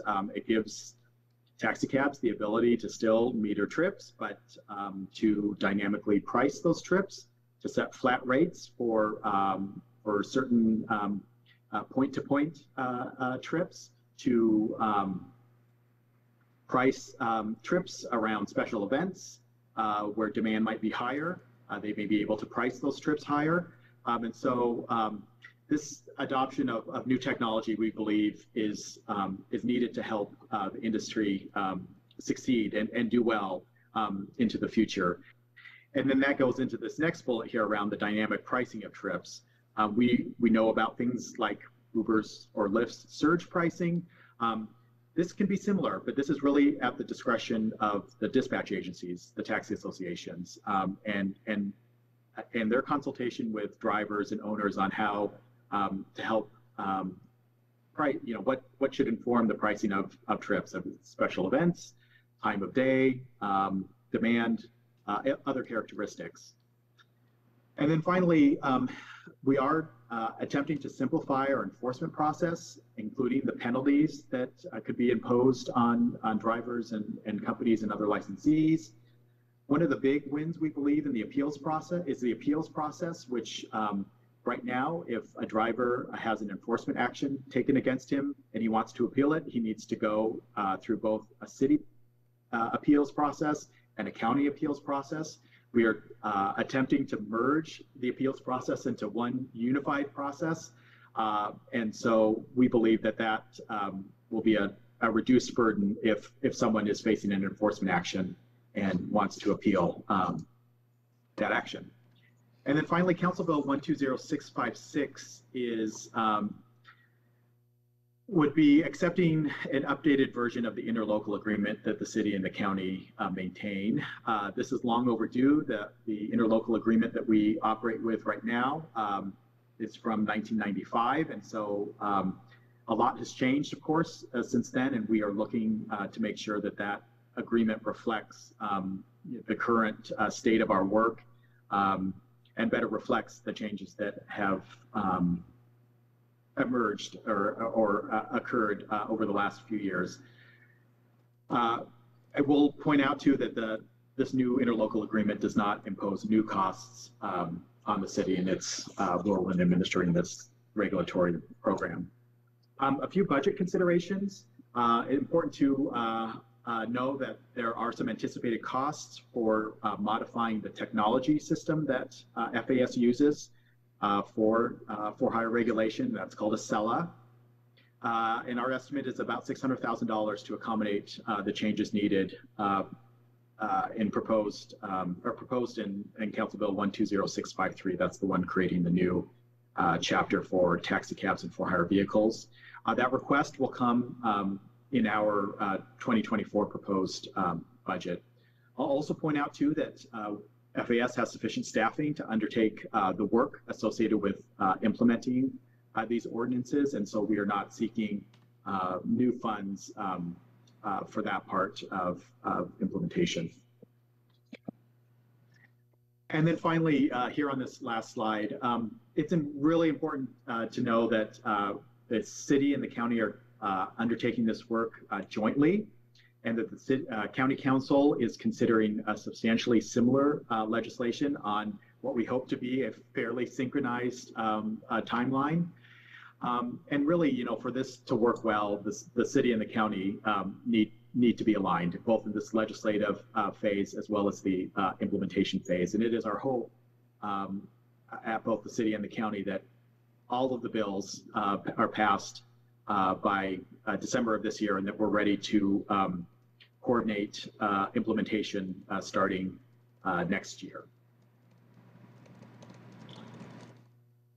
So that concludes what I have prepared. I don't know if we're going to take questions, Karina, or if you're going to provide any additional information. Maybe not.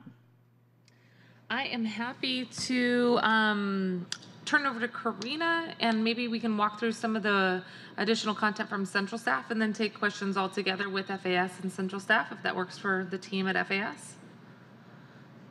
Okay, great. Let's go ahead and do that. Thank you, Matthew, and we will turn it over to Karina.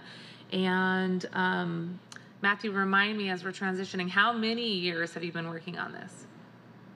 Has it been years?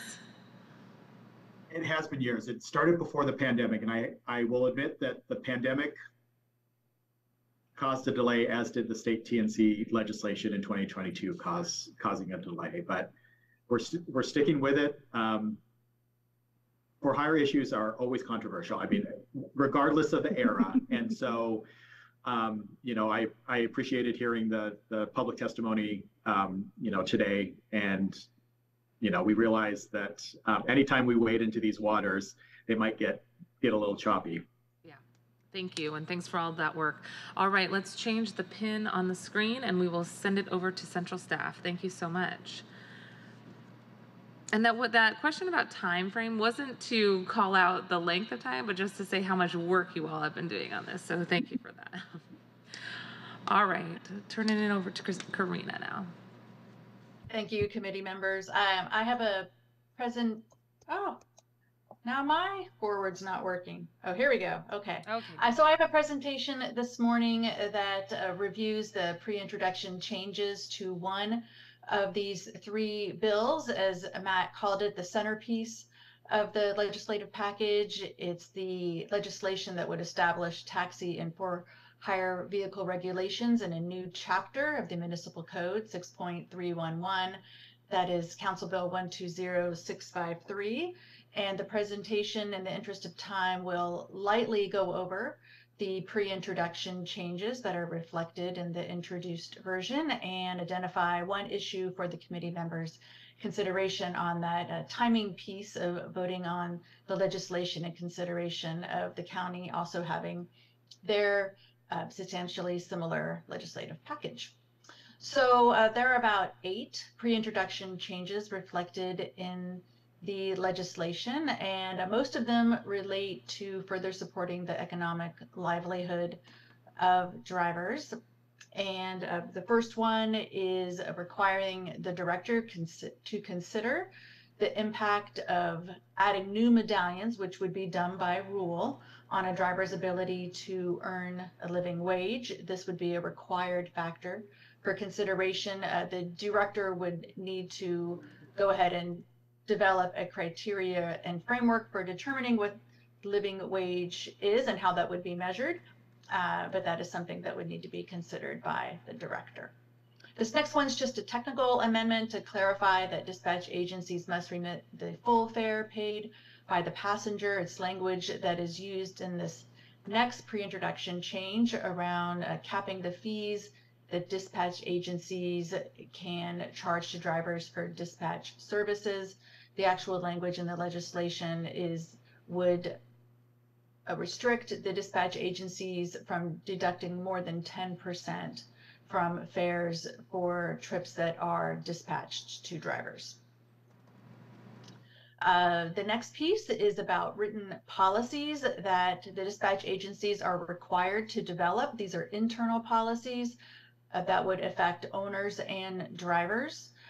This change would add 2 new subject matters for the policies, which would be the driver's ability to work on any contracted account, and to clarify the affiliation with the dispatch agency, and not mentioned on the slide, but mentioned in detail on a chart that accompanies the central staff memo, are some new topics for the existing requirement to develop a deactivations policy as well.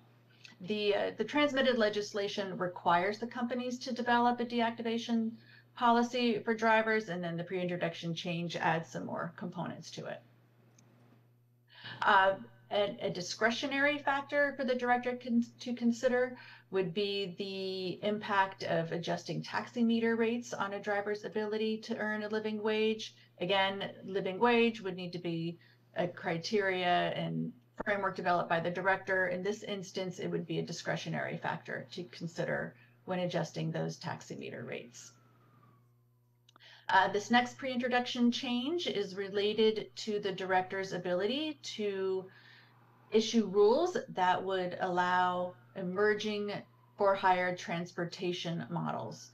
And an example of that could be a for-hire transportation model that doesn't use an app to connect drivers and the taxi cab operator. I think a lot of this is TBD, and examples don't readily come to mind because who knows what the future will bring.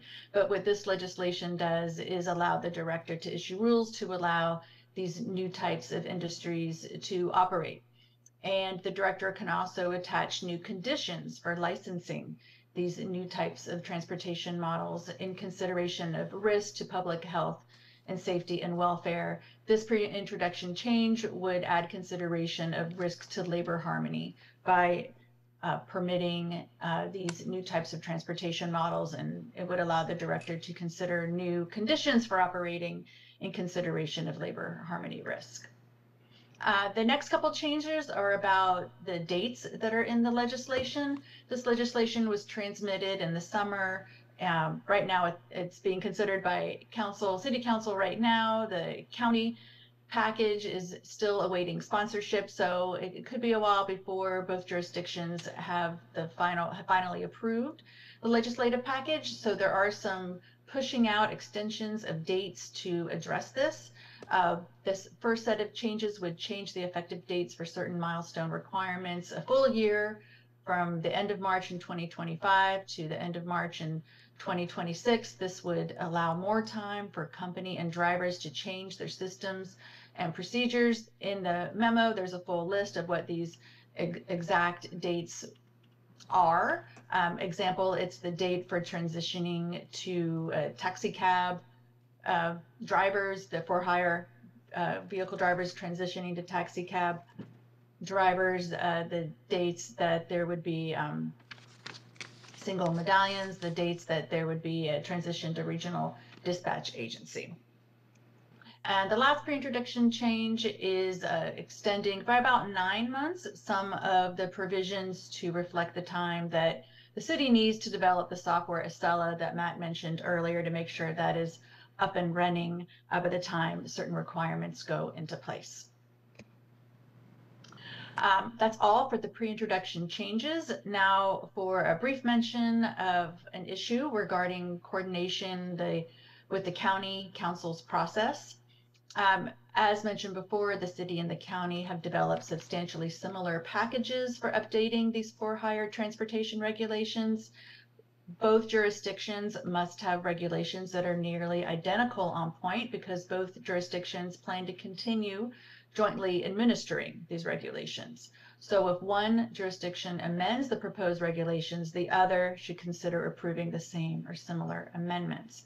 The county's package is awaiting sponsorship. The review timeline at the county is still to be determined. It could be October and November. So with this in mind, the city council has a couple of options.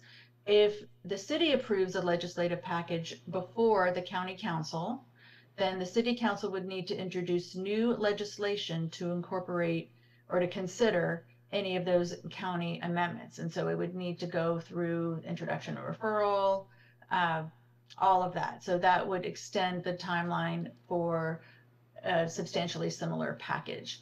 The city council could wait until after the county council's deliberations to vote on the package, allowing time to consider any necessary amendments before a final vote, whether that would be at full council or if necessary at a committee meeting. If it is extended until after council's deliberations, that could happen as early as December 5. There would need to be time between the budget and the next full council meeting, or then whatever other council meeting it would be for central staff to develop any necessary or considered amendments. So for next steps, if there is any interest in amendments, please contact me by noon tomorrow. We're in a tight timeline because the next committee meeting is next week. And then next week on the 20th, the committee will continue discussion and consider any amendments.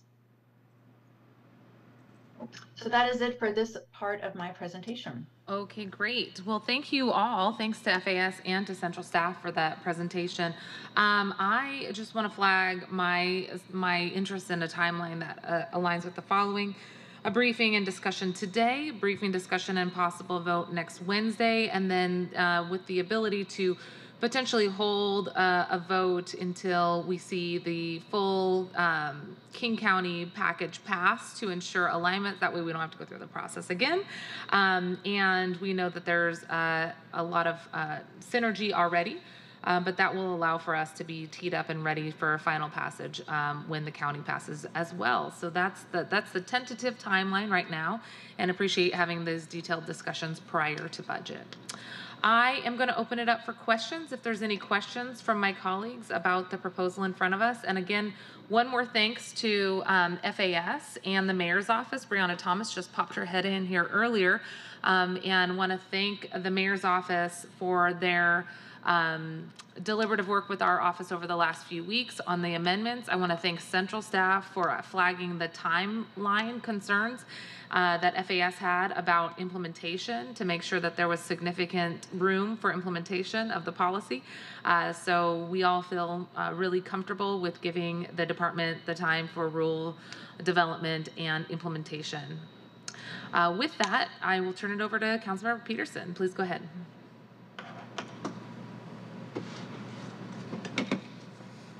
Thank you, Chair Mosqueda, and thanks for central staff for your analysis, and of course FAS for your hard work on this legislation. As Transportation Chair, I wanted to provide input on something that's not at the forefront of the legislation, but regarding Council Bill 120653, it's the reference to autonomous vehicles or future autonomous vehicles, and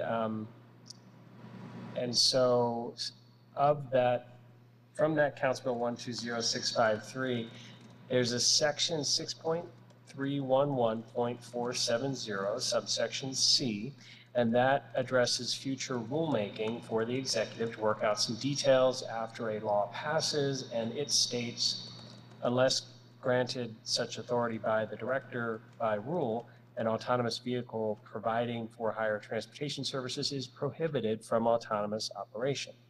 So this provision to prohibit autonomous operation until there is explicit prior approval is a good start, and I'd like to explore making it a little bit stronger for protecting safety, and it's also a labor issue as well. The autonomous vehicle technology being developed by various corporations, experimenting and testing it at various levels on public streets in different cities, is not ready to deploy autonomous vehicles safely at scale, especially here in Seattle.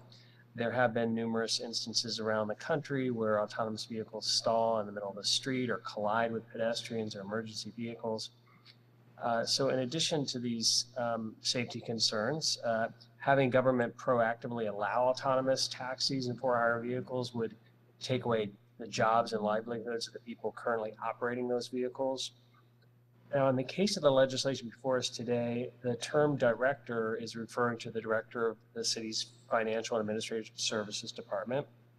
And to address the safety concerns, I'll just want to signal I'd like to explore an amendment to make sure there's specific coordination and alignment with SDOT, Seattle Department of Transportation, as well as emergency responders.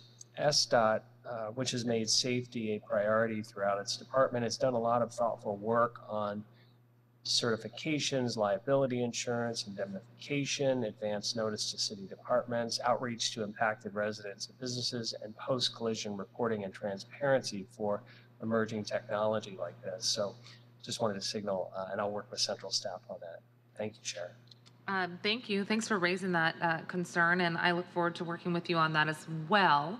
I just want to turn over to FAS to see if you have any additional conversation to add to this about why autonomous vehicles are part of this legislation. And I know part of the framework for the suite of legislation in front of us was trying to prepare for changes in technology in the future. Obviously, this is one of them. So I'll look forward to turning it over to you and hear more about what your thoughts are on this concept. Thank you, Councilmember Mosqueda, and thank you, Councilmember Peterson, for raising this issue and flagging this. We just want to be very clear that from FAS's perspective, we are not in any way leading the autonomous vehicle conversation in the city of Seattle. That is definitely outside the scope of what we do.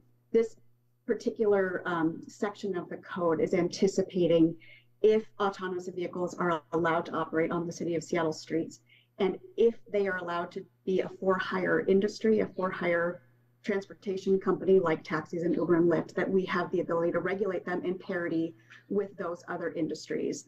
So that was our thought and anticipation on this, is that there are a lot of hoops to jump through outside of FAS before they're allowed to operate.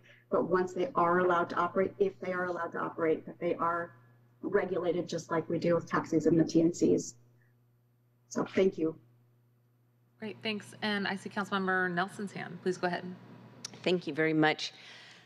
So back in the dark ages, I remember when this was a very hugely, it was like this and off-leash dog areas was one of the things that took up a lot of council time. So I am just now getting my mind around this particular topic, and so I apologize for some of my questions about timing and some of the intricacies about the two jurisdictions that have to sort of be in alignment. First question is, the central staff memo includes an attachment A, which identifies a host of pre-introduction changes that have been made to the legislation that the mayor's office sent down. Who in the executive branch have you spoken with about these changes and what did they have to say? So I guess so we heard, FAS make comment today, so I'm assuming that, and you just referenced Brianna, but because these are pre-introductory changes, I just want to know how much coordination went on with the executive on these. Sure, thanks. I can comment on that and then maybe see if central staff has any additional comments in addition to FAS. As you see on the agenda, there was one version of a pre-introduction piece of legislation, and then there was a second one added. So on the second one that was added, those are reflective of changes that we have been in conversation with the mayor's office and FAS on to try to incorporate additional feedback from them. Again, appreciate the mayor's office, Brianna Thomas from the mayor's office, but also FAS directly for their participation in finding that sweet spot with central staff and community stakeholders as well. So is there anybody who would like to comment on any feedback that they provided on the second iteration of amendments that were made to the legislation that I added to the agenda yesterday to reflect some of the changes that we have been in discussion about over the last week?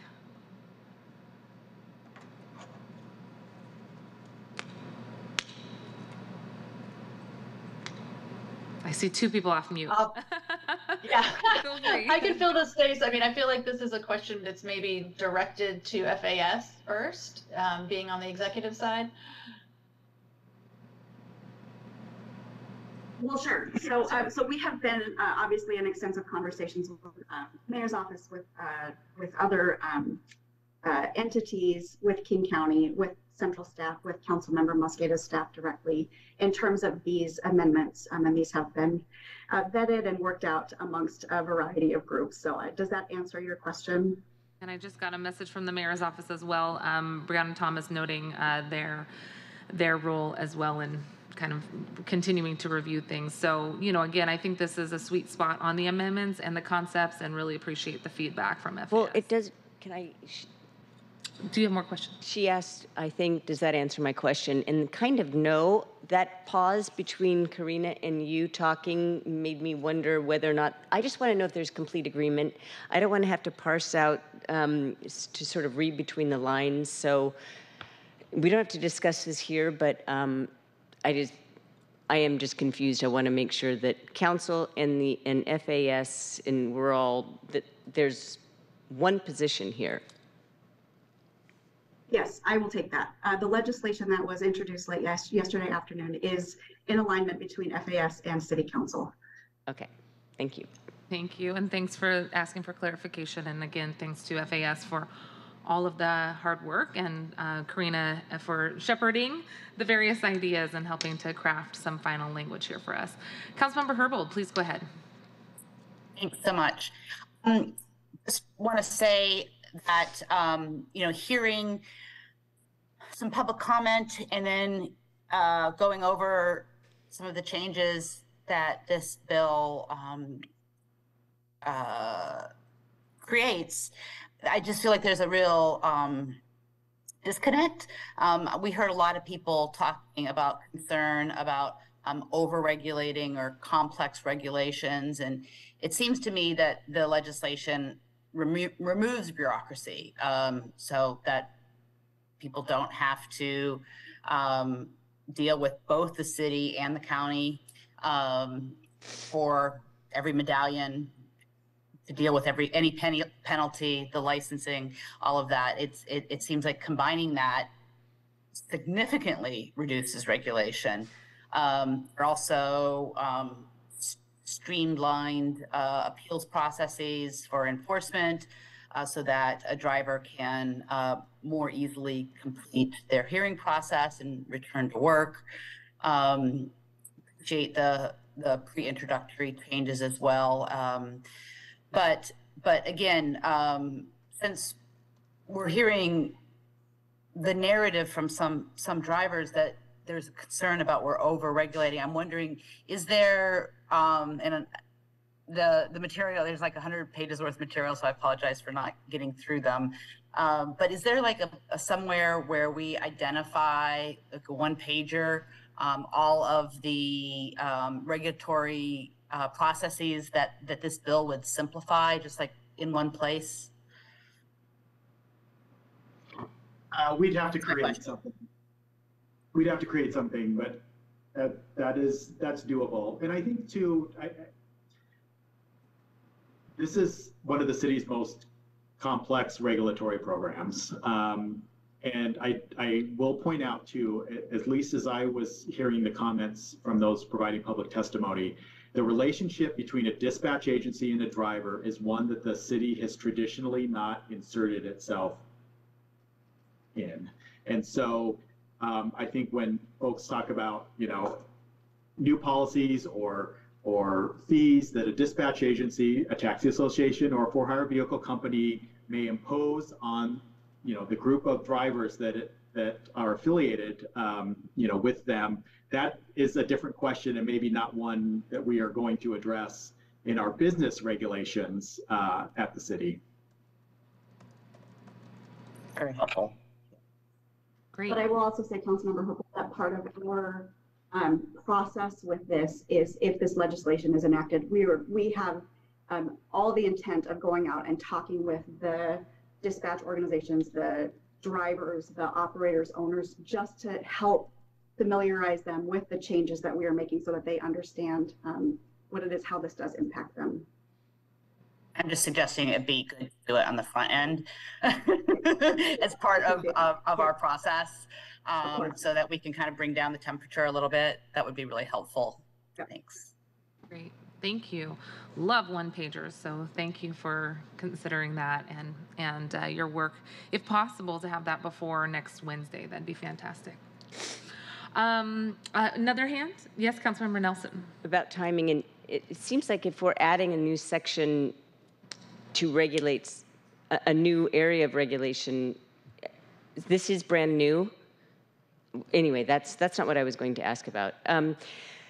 It's more about timing and what the county is doing, and I'm just going to read from the central staff memo because you stated a preference, and I want to make sure I understand that your preference is what I think it is.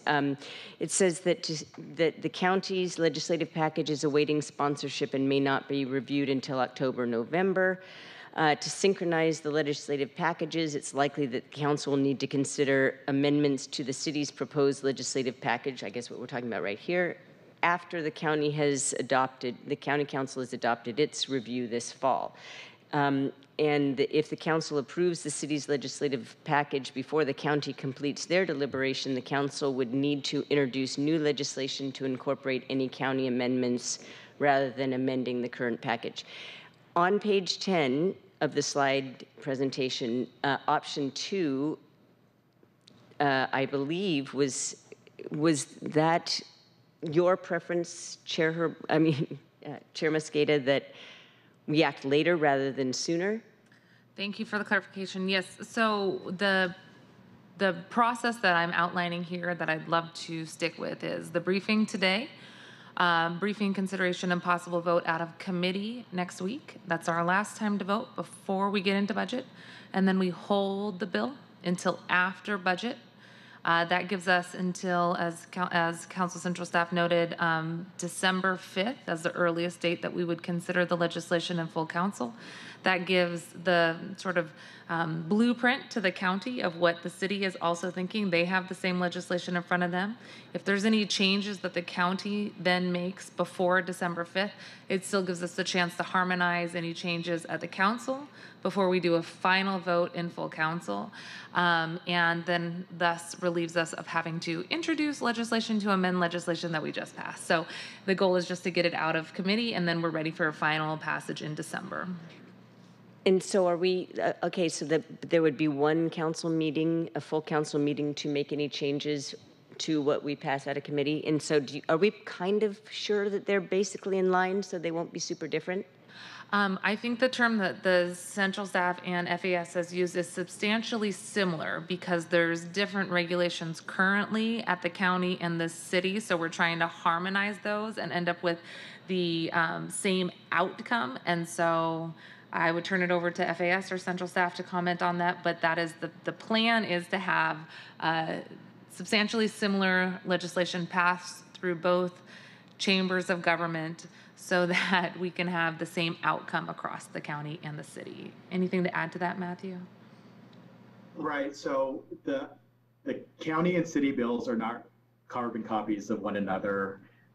There will be jurisdiction kind of specific language. The key is having, you know, the substance around the regulatory language the same so that we can, as efficiently as possible, administer this regulatory program.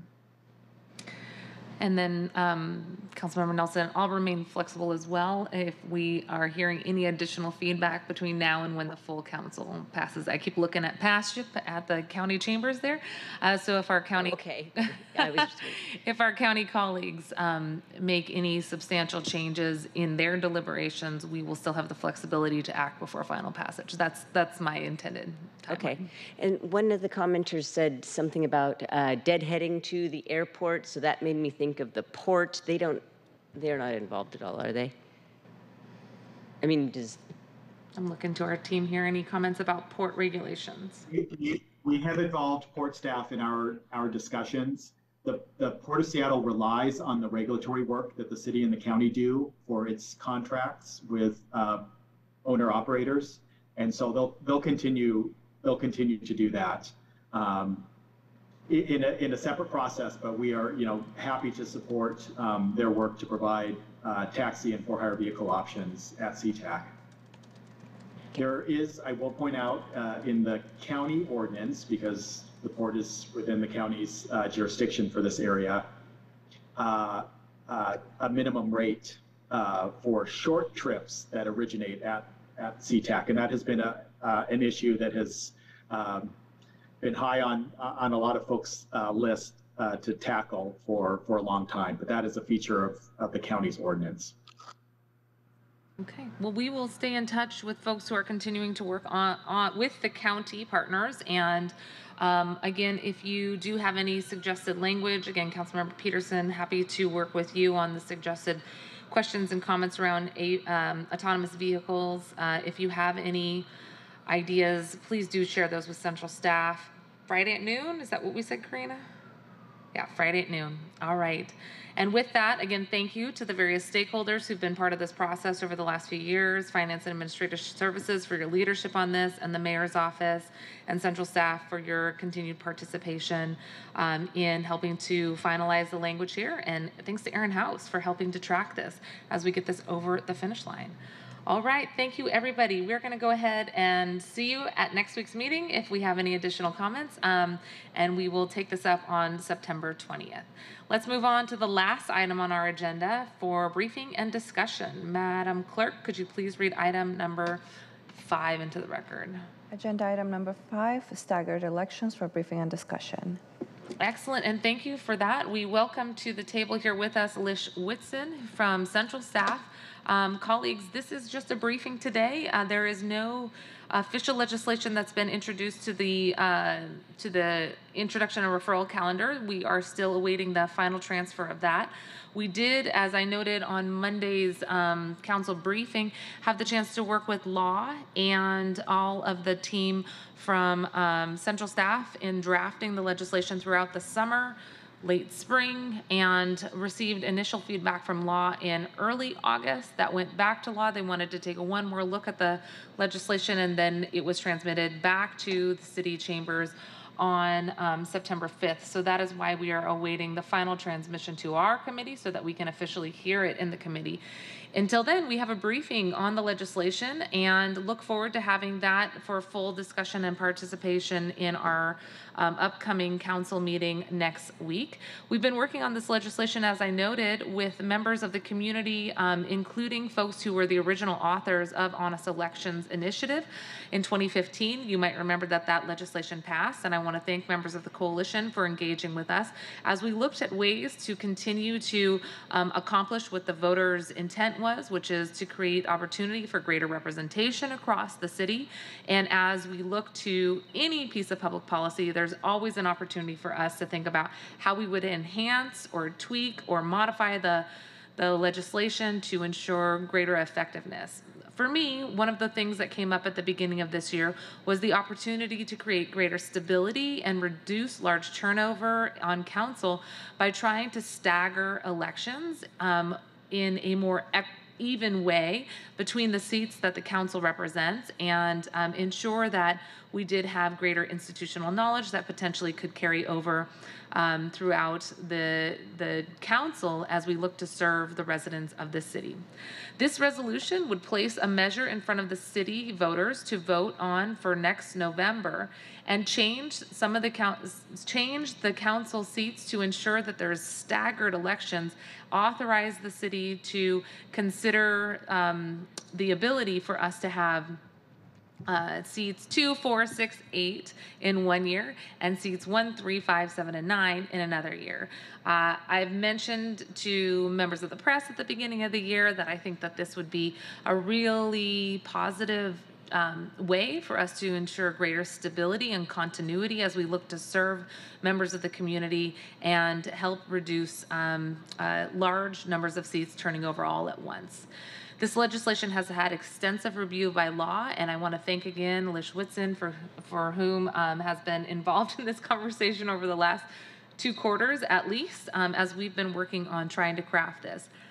I've also mentioned this legislation to many of our committees. This is a committee members. This is a resolution that would authorize a vote for the electorate next November 2024. Again, no immediate changes, recognizing that there are 7 council seats up for election right now. I also want to state for the record as well that I am not wedded to the transition period for certain seats, especially for seat number 9. Look forward to working with our colleagues to see if there's any amendments to this legislation as we look to create a blueprint or a time frame that allows for the staggered elections to be fully in effect. I want to make sure that we're getting those interim terms correct as well that works for all council members. Thanks to the stakeholders that have been part of this process and reviewing various iterations of the legislation. I especially want to thank the coalition who was the impetus to the Honest Elections Initiative in 2025. Esteban Munoz Howard, as a member of that coalition, wrote the following for the committee's consideration. I encourage the City of Seattle to allow voters to choose whether to stagger districted city council elections in accordance with the legislation introduced by Councilmember Mosqueda. Such reform would benefit the residents of Seattle in a variety of ways. City council terms would be more consistent, and workflow would be less impacted by the possibility of dramatic turnover in leadership. Currently, council terms create the potential that certain elections would result in 7 of 9 council members cycling out at the same time. Such a scenario could make it difficult to maintain any sort of consistency in the trajectory of our city. Multi-year projects would be more likely to stall midway through implementation. Critical programs would be more likely to go unfunded, and council leadership would be more susceptible to short-term waves and public reactions to stories in the press. What we need is a city council that is stable, forward-thinking, and proactive. This dynamic is far easier to maintain in an environment in which we can prevent the possibility of losing the large majority of our council every 4 years. In addition to staggering the terms, this would help increase voter attention and investments in every cycle. Each municipal election would include at least one citywide race, bringing greater attention to the issues overall. Staggering our district council races is a good thing for our democracy, and I hope you will consider this legislation for your constituents to allow the people to decide. I will send that letter from Esteban Munoz Howard around to our colleagues as well. Again, he was one of the core authors and contributors to the Honest Elections Initiative that passed with the vote of the people in 2015.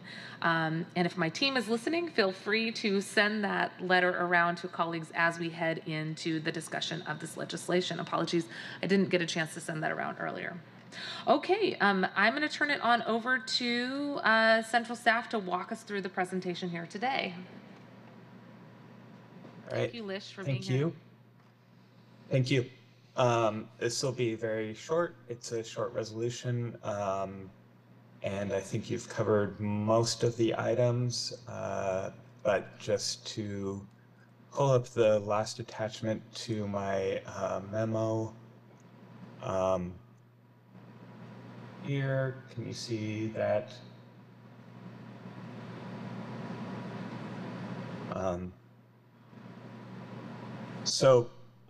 The resolution would place items on the ballot in November 2024 for the members of the public to decide whether or not to amend the city charter in order to change how council terms are elected.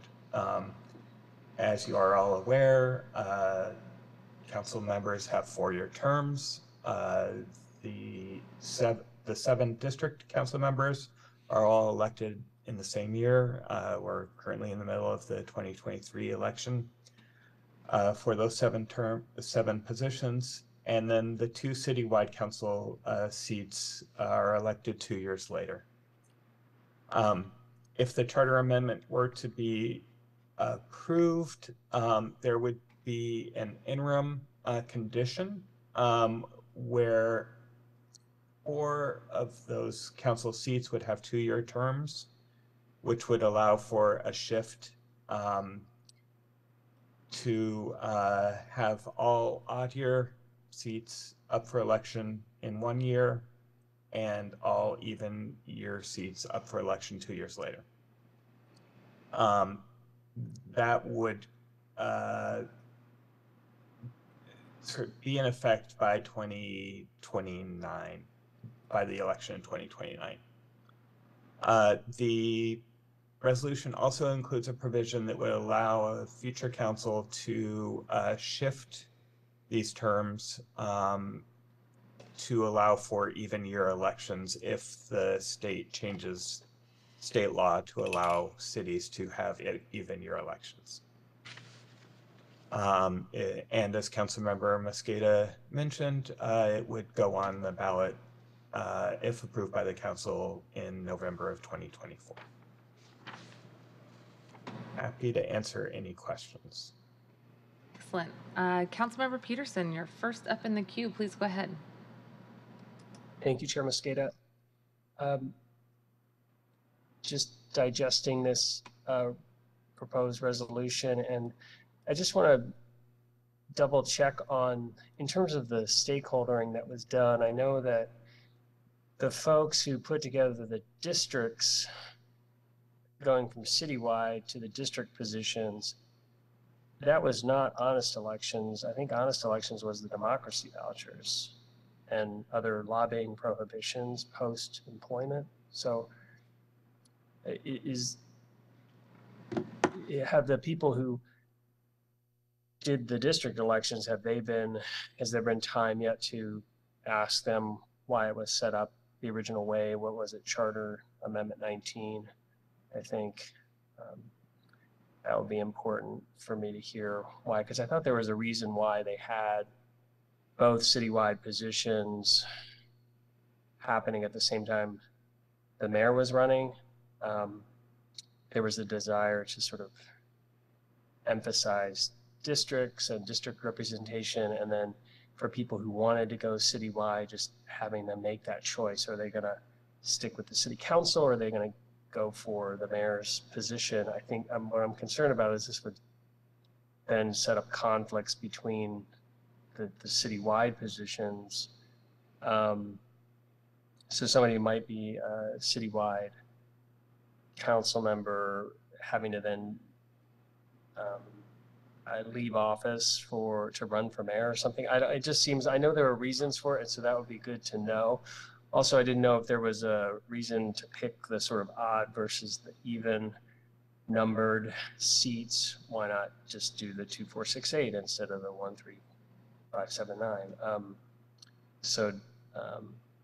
Yeah, I guess that's the question, is have the district elections founder authors, have they been consulted?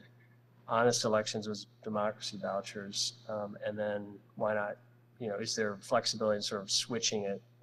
Doesn't matter which handful were to switch to a different year. Those are my initial thoughts reading the reso. Thank you.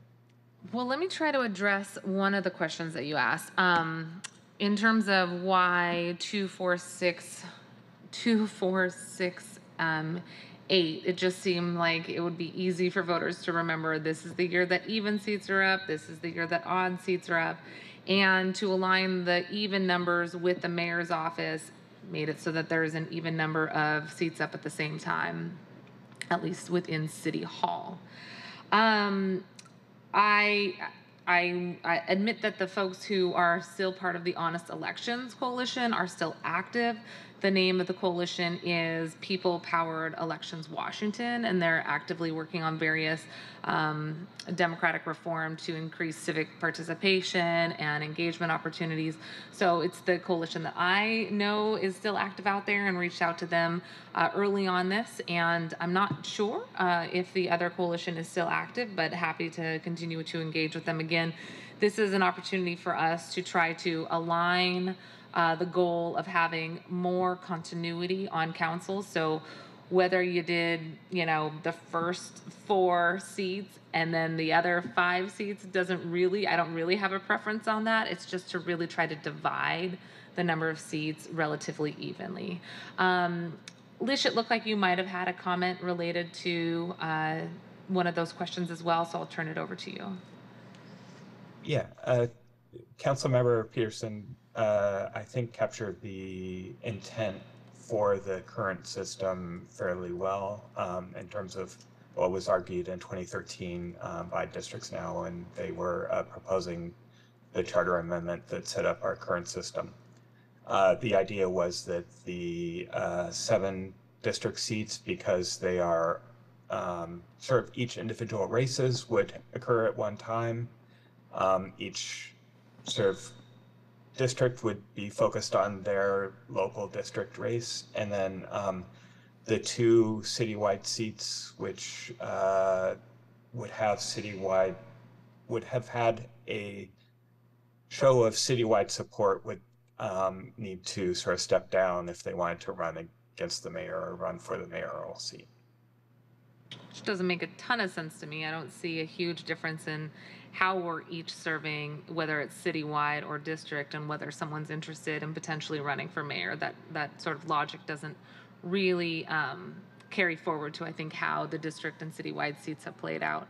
Again, if you are looking at the chart that Lish provided as an addendum here, and I say this to my district friends and citywide friends, you could easily move those lines. You could have position 8 be 4 years, then 2 years, then 4 years, and you could shift all the lines up and change the order in which each of those seats were experiencing the interim shorter year term.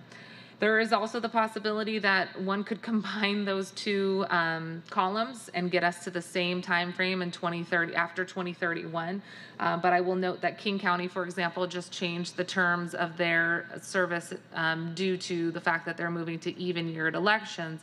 Instead of creating a 5-year term, for example, they went to 3 years, and and then they're going to go back to their 4-year terms again. So we went with the shorter time frame for the transition, but one could combine those two categories and have a longer term. For example, if the goal is greater stability, I'd be open to that conversation as well. I'm going to go to Councilmember Herbold. I think that might be an old hand. Okay, Councilmember Herbold, please go ahead. Thanks. Just a quick question. Is there a way to structure this so that the 2 at-large council members continue to run the same year as the mayor? Can we still accomplish the goal of the chair while maintaining positions 8 and 9 having their elections the same year as the mayor's? Yeah, you could, for example, there are lots of ways to do that, but one way would be to pick 2 of the district seats to run in the same year that the citywide positions are being elected. That would have 4 council members up for election one year and 5 the other. Thanks. I'd be interested in exploring that. That sounds great too. I think we went with the easy bifurcation of even odd, but it does seem like I've gotten a few questions about those 2 citywide seats today, and I know there was another question earlier as we transmitted the legislation. So happy to consider that as a possible amendment as well. Additional hand? Yeah. Yes, please go ahead. Mm-hmm. So you're calling for a ballot measure for a charter amendment that would change the structure of district elections, which was a citizens' initiative in 2013. I just want to be clear on that because there's a lot of, because we're talking, we've mentioned district elections and honest elections, and just for the public, those were 2 separate campaigns. And in briefings on Monday, you indicated that the switch to district-wide elections was related to the honest elections group in 2015, but that's not correct. Honest elections pushed to implement democracy vouchers. So I'm gathering that maybe you have not spoken with anybody from the Seattle districts now, which put these district elections before us. Correct me if I'm wrong. But we have received an email from Eugene Wasserman who wanted me to read it into the record. He says, I'm writing to you as the former chair of the Seattle Districts Now campaign, the people who wrote the charter amendment you seek to change. We wrote the charter amendment and ran the campaign, which passed with 66% of the vote. The current system of the Seattle City Council members has been very successful. A diverse group of city council members was elected. The current system has been controversy-free. When the redistricting committee held public meetings, there was no call to change when the council members were to be elected. I do not remember you raising this as an issue when it would have been more appropriate.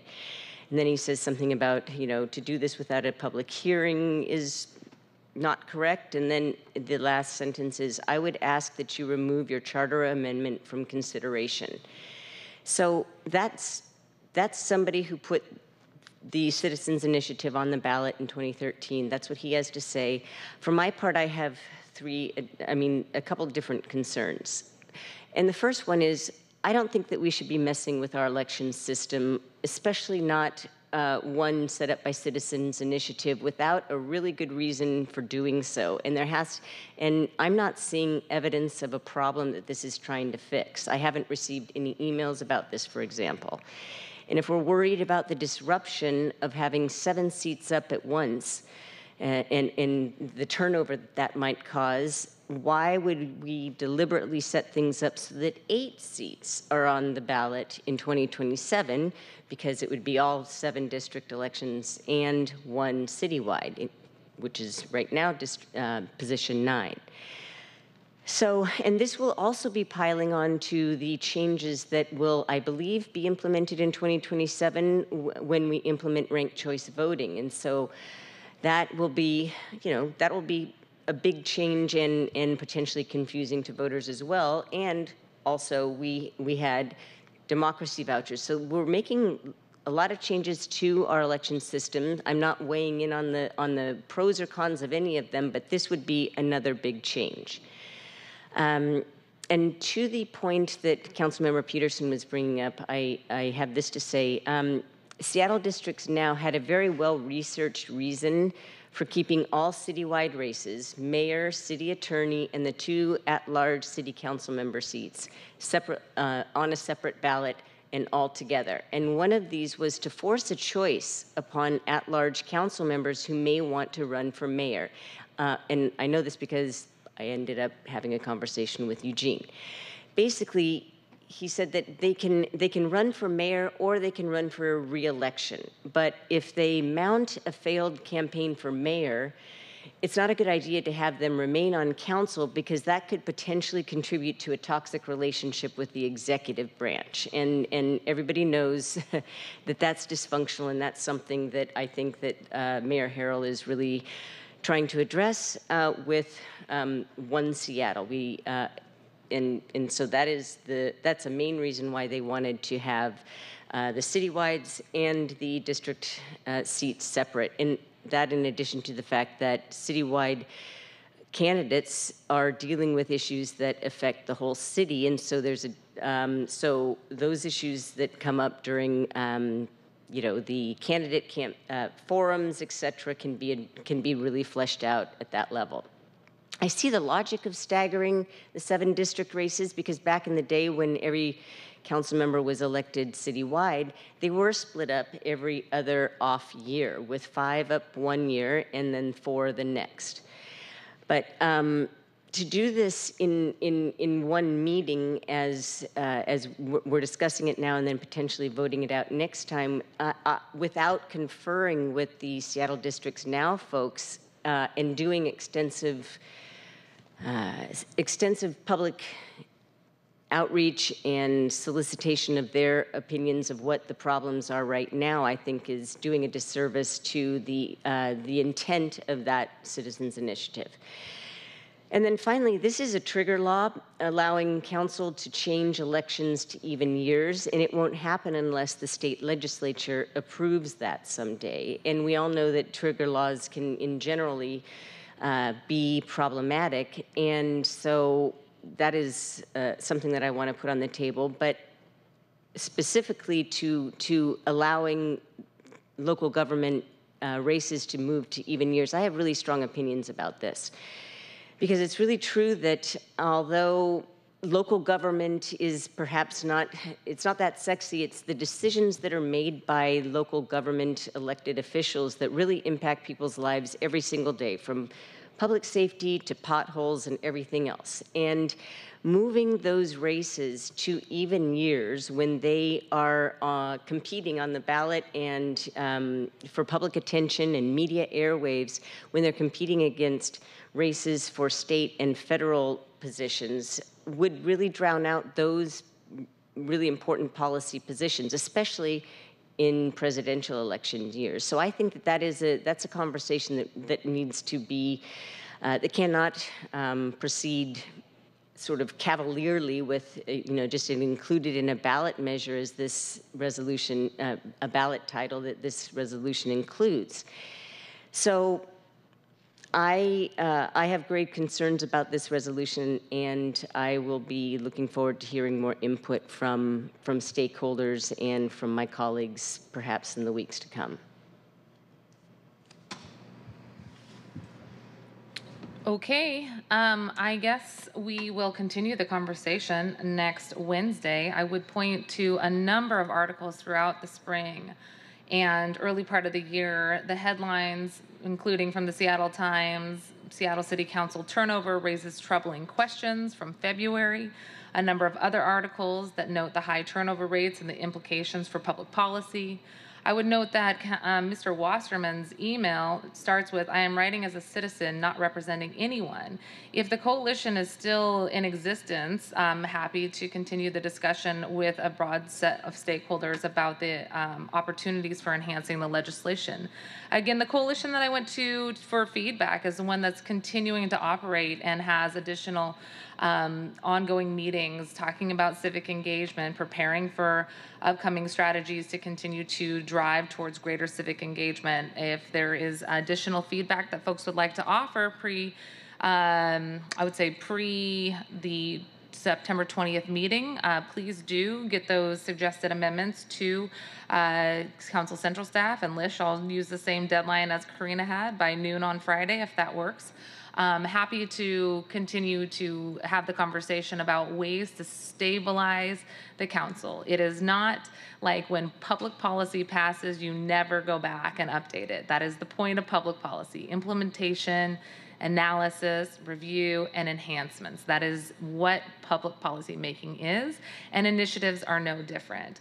There has been ample time for us to see the benefits of having districts. I agree with the comments that there has been a large amount of people who have been able to participate in our democracy, both as serving as council members and the voting public, knowing who their district council member is. Absolutely a benefit. And having greater stability and less turnover is a good thing for democracy. What the council decides to do in terms of when this gets in front of voters for possible consideration, again, it would be next November 2024.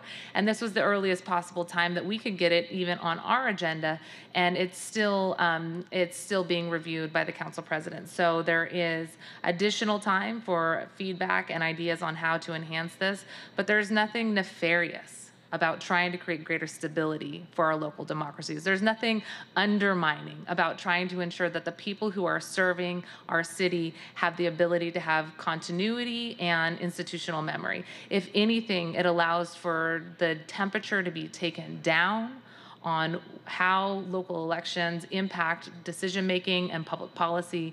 And my hope is that this initiates a conversation that will potentially continue on council and allow for greater stability.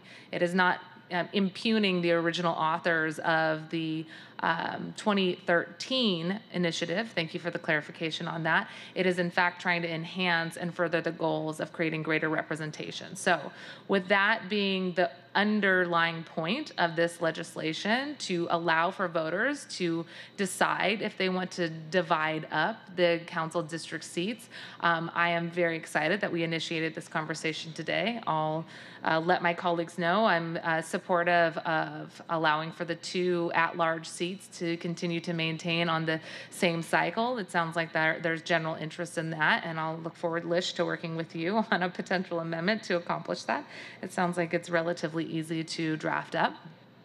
And again, this would be the beginning of a conversation that folks would be able to have with voters throughout the course of next year prior to the election for people's consideration.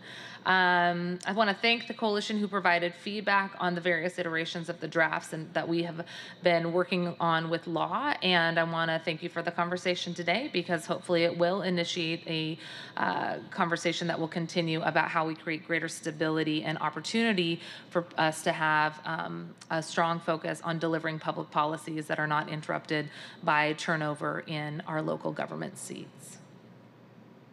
With that, all right, our next meeting is going to be on September 20th at 9:30 in the morning. We will have public comment that starts the initial discussion, and we look forward to coming back and having a vote on the 3 pieces of legislation related to the transportation network companies. If you have amendments, please let central staff know by Friday of this week at noon.